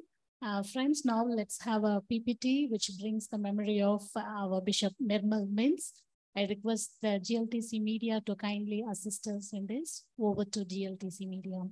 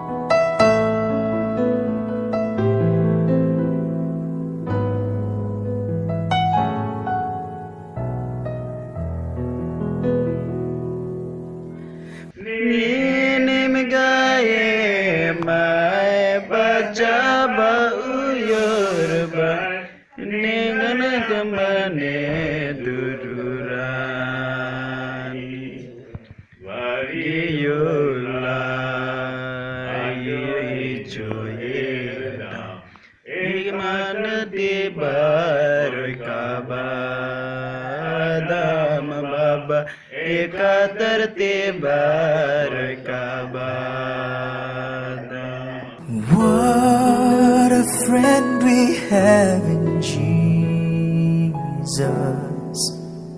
All our sins and griefs to bear.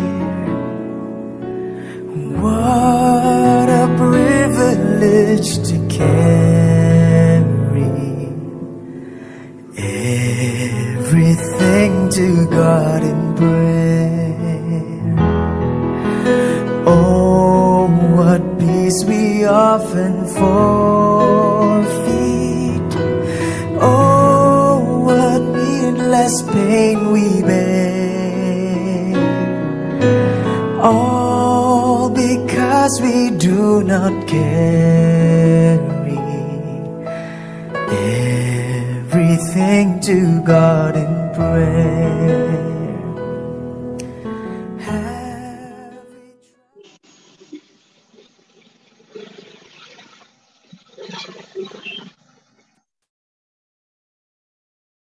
Thank you, team, for sharing us the beautiful life and witness of our Bishop Nirmal Minz. And now we'll have a special prayers. I request Reverend Dr. Nagaya Samuel sir, our register of Gurukul, to pray for the family members of Bishop Nirmal Minz.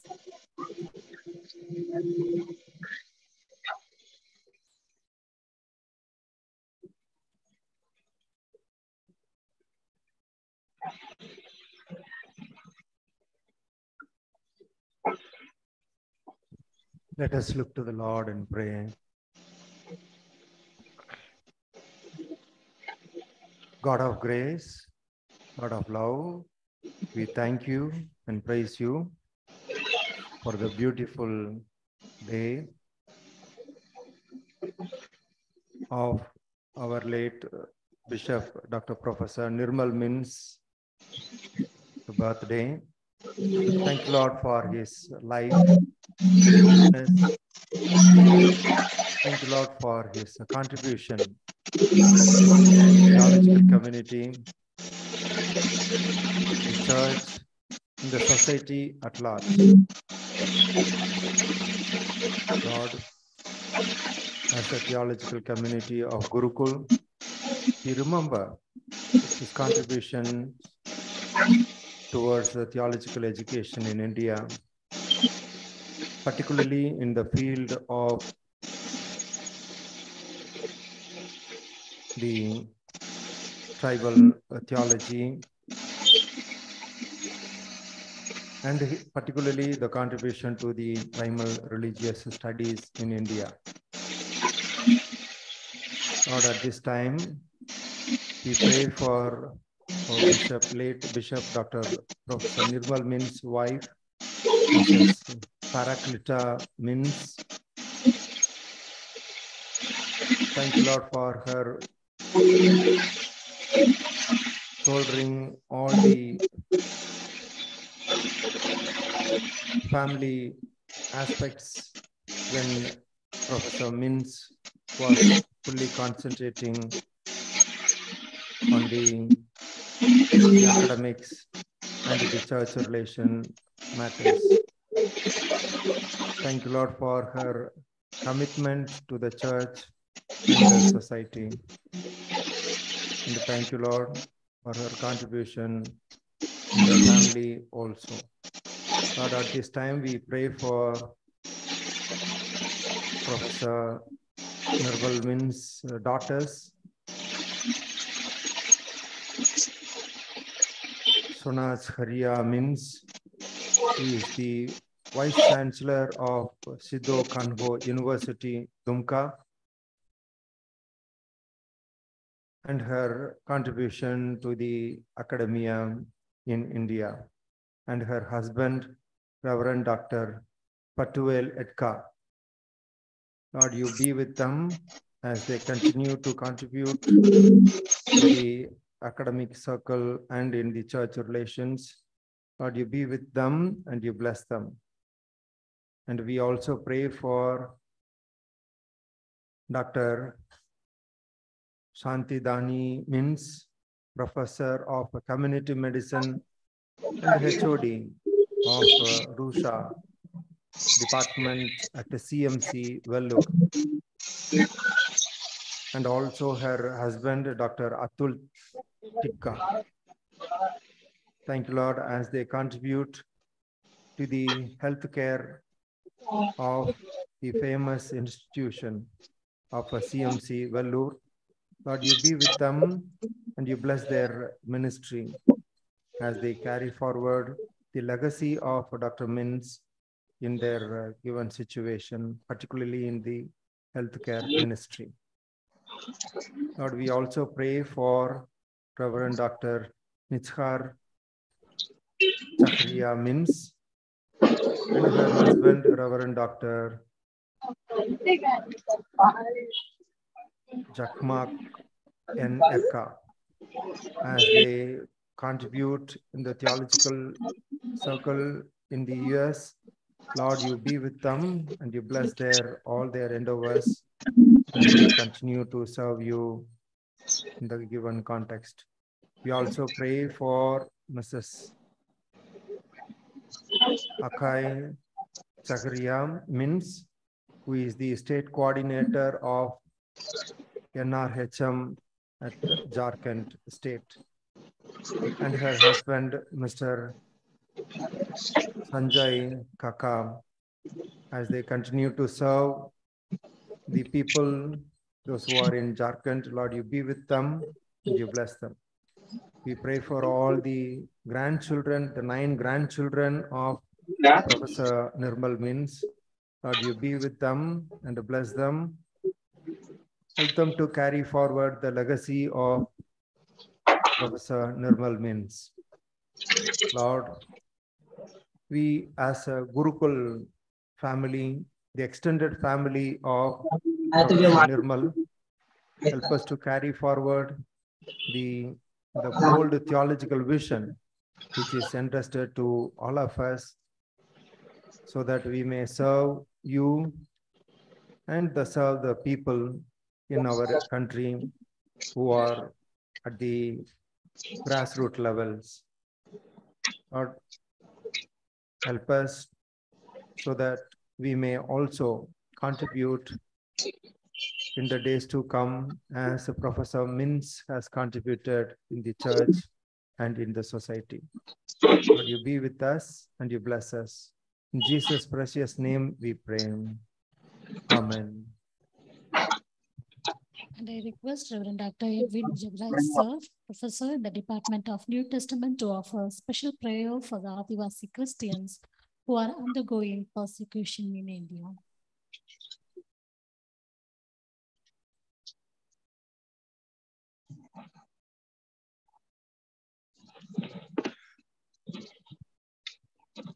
Okay, maybe we can take up the prayer later. And now I request our dear principal, Reverend Dr. Sundaram Basmatari, to give us the special announcement.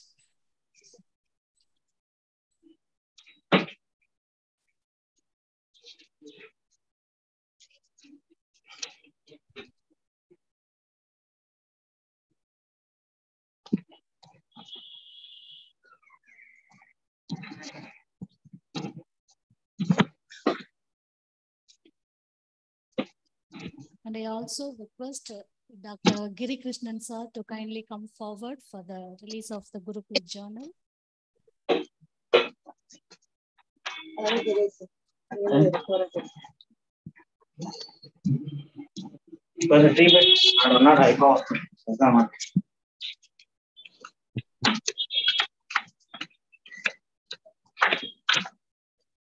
Dear friends, good afternoon. I'm so delighted to stand before you in order to introduce our latest issue of Gurukul Journal of Theological Studies, and it is ready for release. It is the 28th volume, issue number 2. We were supposed to release it towards the end of the last year, but due to various reasons, we could not do it. We were hoping to have the ISSN number incorporated for this issue. Somehow we came to know that immediately it is not possible. In the near future, it is going to be done.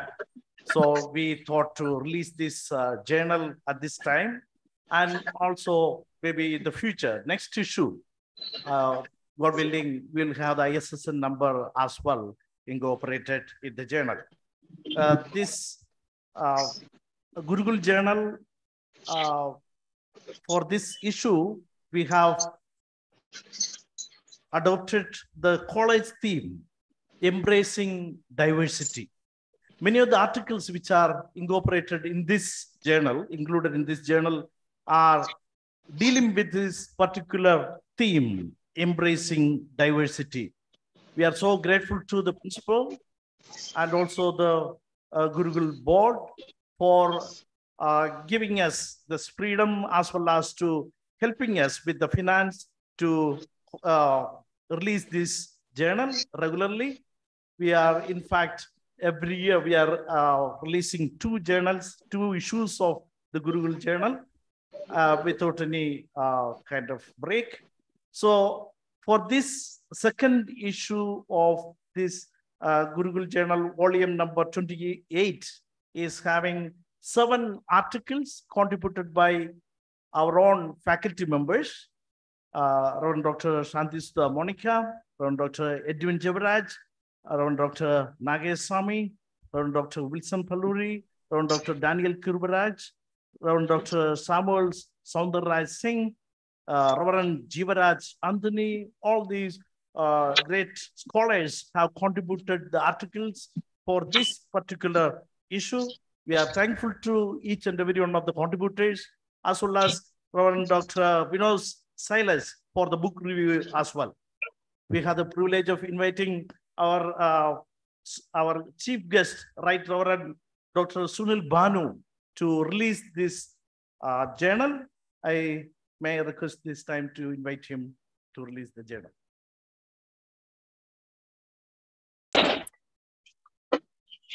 In the name of the Father, Son, and Holy Spirit, I dedicate this journal for the glory of God and for the benefit of the readers, and to remember in their prayers the mission and vision of Gurukul.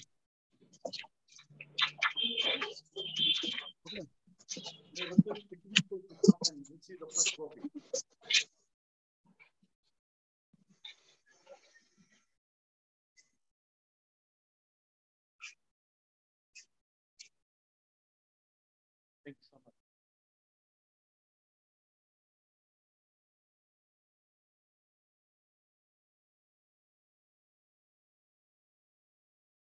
Thank you, Dr. Giri Krishnan, sir. With much struggle, you made this all the possibility to release the journal today. Congratulations to the team. And now I request our dear principal, sir, to kindly make an announcement.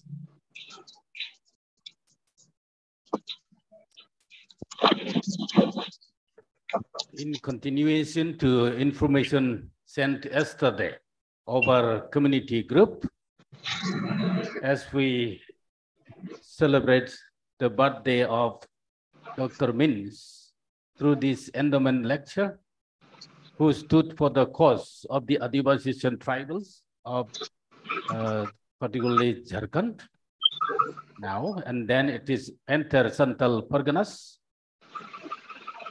So we felt that we extend helping hand, as in Chhattisgarh, 18 villages, Christian villages, our own believers, in Narayanpur, and 15 villages in Kandagaon are completely removed from their villages. Now they are in the relief camps. Of course, other places also similar case, but that 18 plus 15 villages at hand are in very pathetic conditions. Very chill winter now also, no proper shelter, no regular food supply, no sanitary facility, quite a lot of struggles. And different agencies are organizing for fun just to help them directly. So we also came across that kind of mobilization. So we request faculty and then all student body extend generous hand, whatever small amount we can collect. We will be sending directly to particular location we cannot cover. We will identify which congregation or what purpose will be suitable to send it. We will do that, but we will be collecting that contribution. You are welcome to contribute generously, and then class-wise, and then for faculty members, maybe our faculty council secretary will organize. We will keep collecting these contributions. So I request all the community members to extend helping hand so that we can stand in solidarity with these persecuted Christians in Chhattisgarh in particular. Thank you. Thank you, sir, for the announcement and taking initiation in helping the suffering people. And now I request Reverend Dr. Edwin Jabraj, sir, to offer a special prayer for Adivasi Christians who are undergoing persecution in India.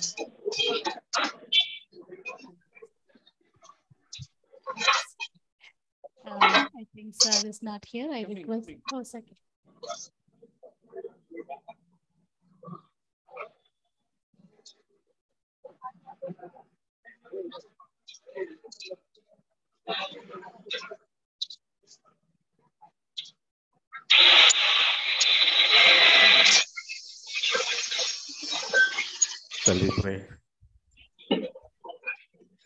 Gracious Lord, we thank you for giving us the privilege to pray for Radivasi friends who are enduring hardships and suffering due to their faith in you. And Lord, we know that they are our brothers and sisters, belong to the body of Christ, and we are one in God's family. For believing in you, for their faith convictions, they are going through a lot of hardships these days. So God, we pray you be their protector, protecting them from all harms and dangers that the enemies of the gospel are trying to inflict upon them.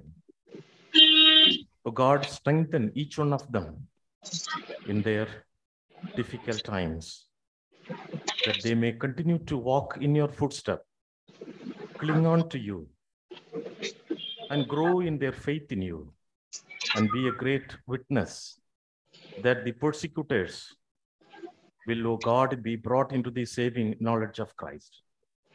We also pray that those who persecute them, Lord, will be confronted by the Spirit of the Lord, the power of God, that they will turn from their evil ways and learn to love, Lord, the persecuted ones as their brothers and sisters. We pray, O God, that together they may glorify your name, and together they may experience the kingdom of God. Lord Jesus, come in their midst, that your name may be glorified and exalted. And we thank you for giving us the wonderful privilege to, Lord, identify ourselves with them in their struggles and uphold them, Lord, in our prayers, that you will, Lord, bless them and protect them and guide them and lead them. In the name of Jesus Christ, our Lord, we pray. Amen. Thank you, sir. And I request Dr. Mary Karp, Madam, to kindly lead us in closing prayer and benediction.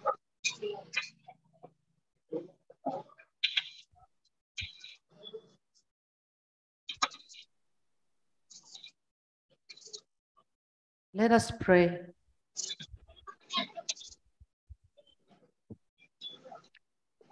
Our merciful God, we thank you for this meaningful endowment lecture. We thank you for your presence throughout this program. We thank you for your abundant love and care for us.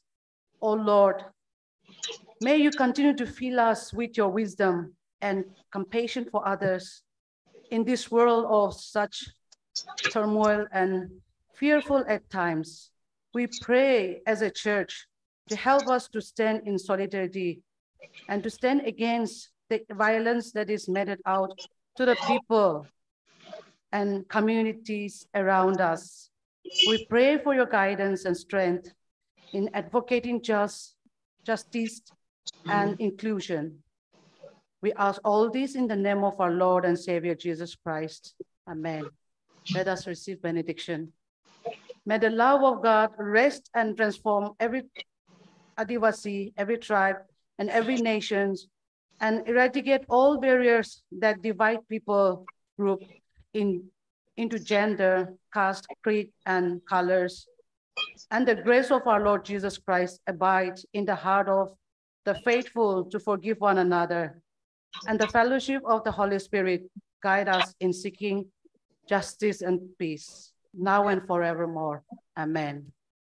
Thank you, ma'am. Now the convener of the endowment lecture, Reverend Dr. Lalivallani Prasanna, ma'am, will deliver the word of thanks.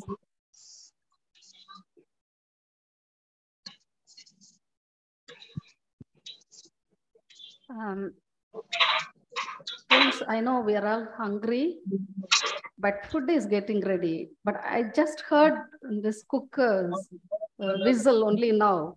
So we can still spend some more time. I don't know how brief I should be. Already I'm getting hints, please be brief. But I don't know. Let me see. Let me try. And I'll start with our moderator. Thank you, Reverend Joyce Esther, for that excellent leading of this entire program. So much of confusion here. Only we both know. No, but you have managed excellent. Thank you so much. And I thank our principal, Dr. Songram Basmatari. As usual, I always feel so good to thank him and for his help all the time he's there. So thank you, sir, even now. And I thank our Bishop, Dr. Sunil Banu, for being with us and for such an enriching presentation. Though very short time, you did so well, and you developed conversations. I mean, you helped us to think through. Thank you so much. And thank you, Bishop, for being with us. We are so privileged. Thanks to Dr. Jacob Sundar Singh for that a very good response. And you read the paper, and then you have posed a lot of questions for thinking. Thank you so much. And all those who have actively participated, raising questions, thank you.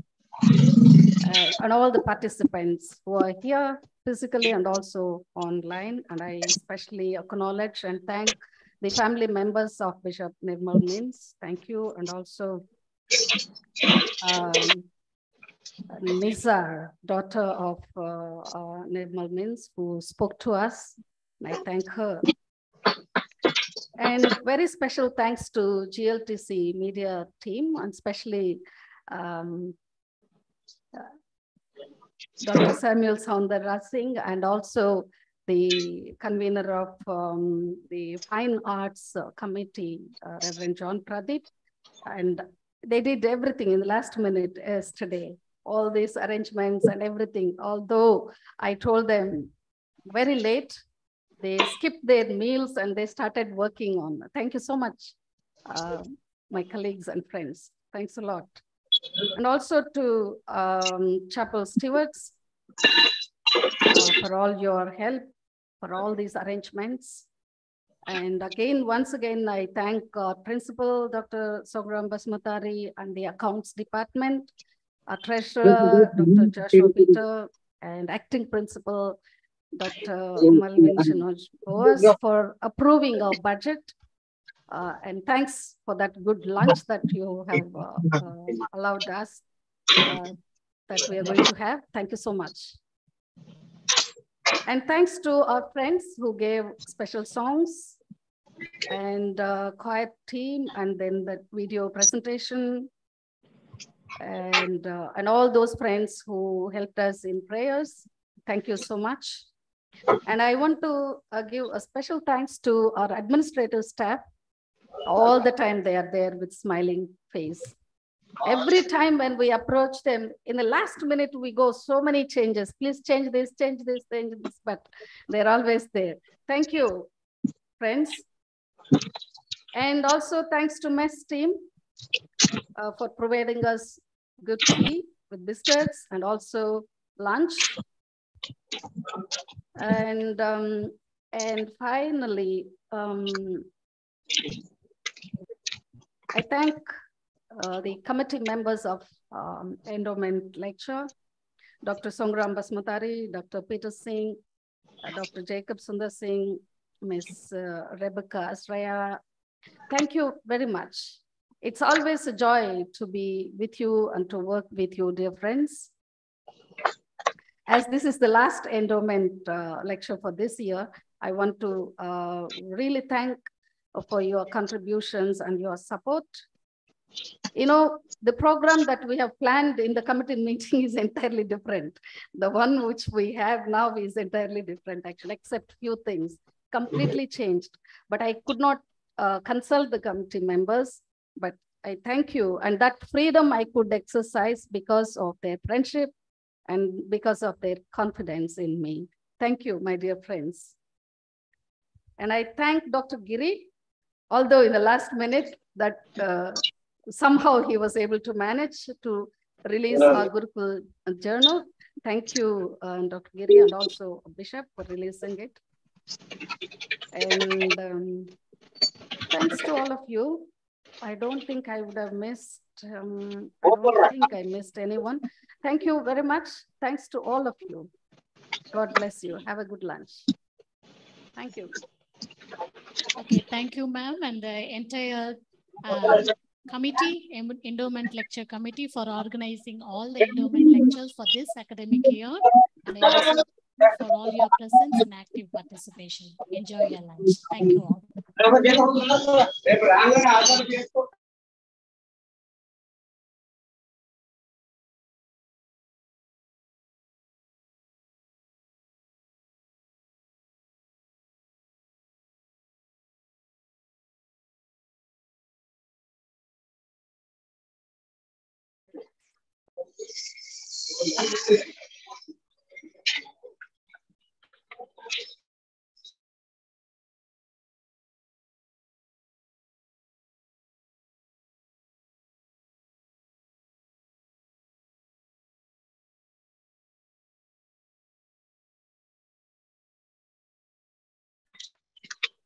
Sanjay भाड़ा दक्षिण मेरा इसको इसको हमने बड़ा इसको काम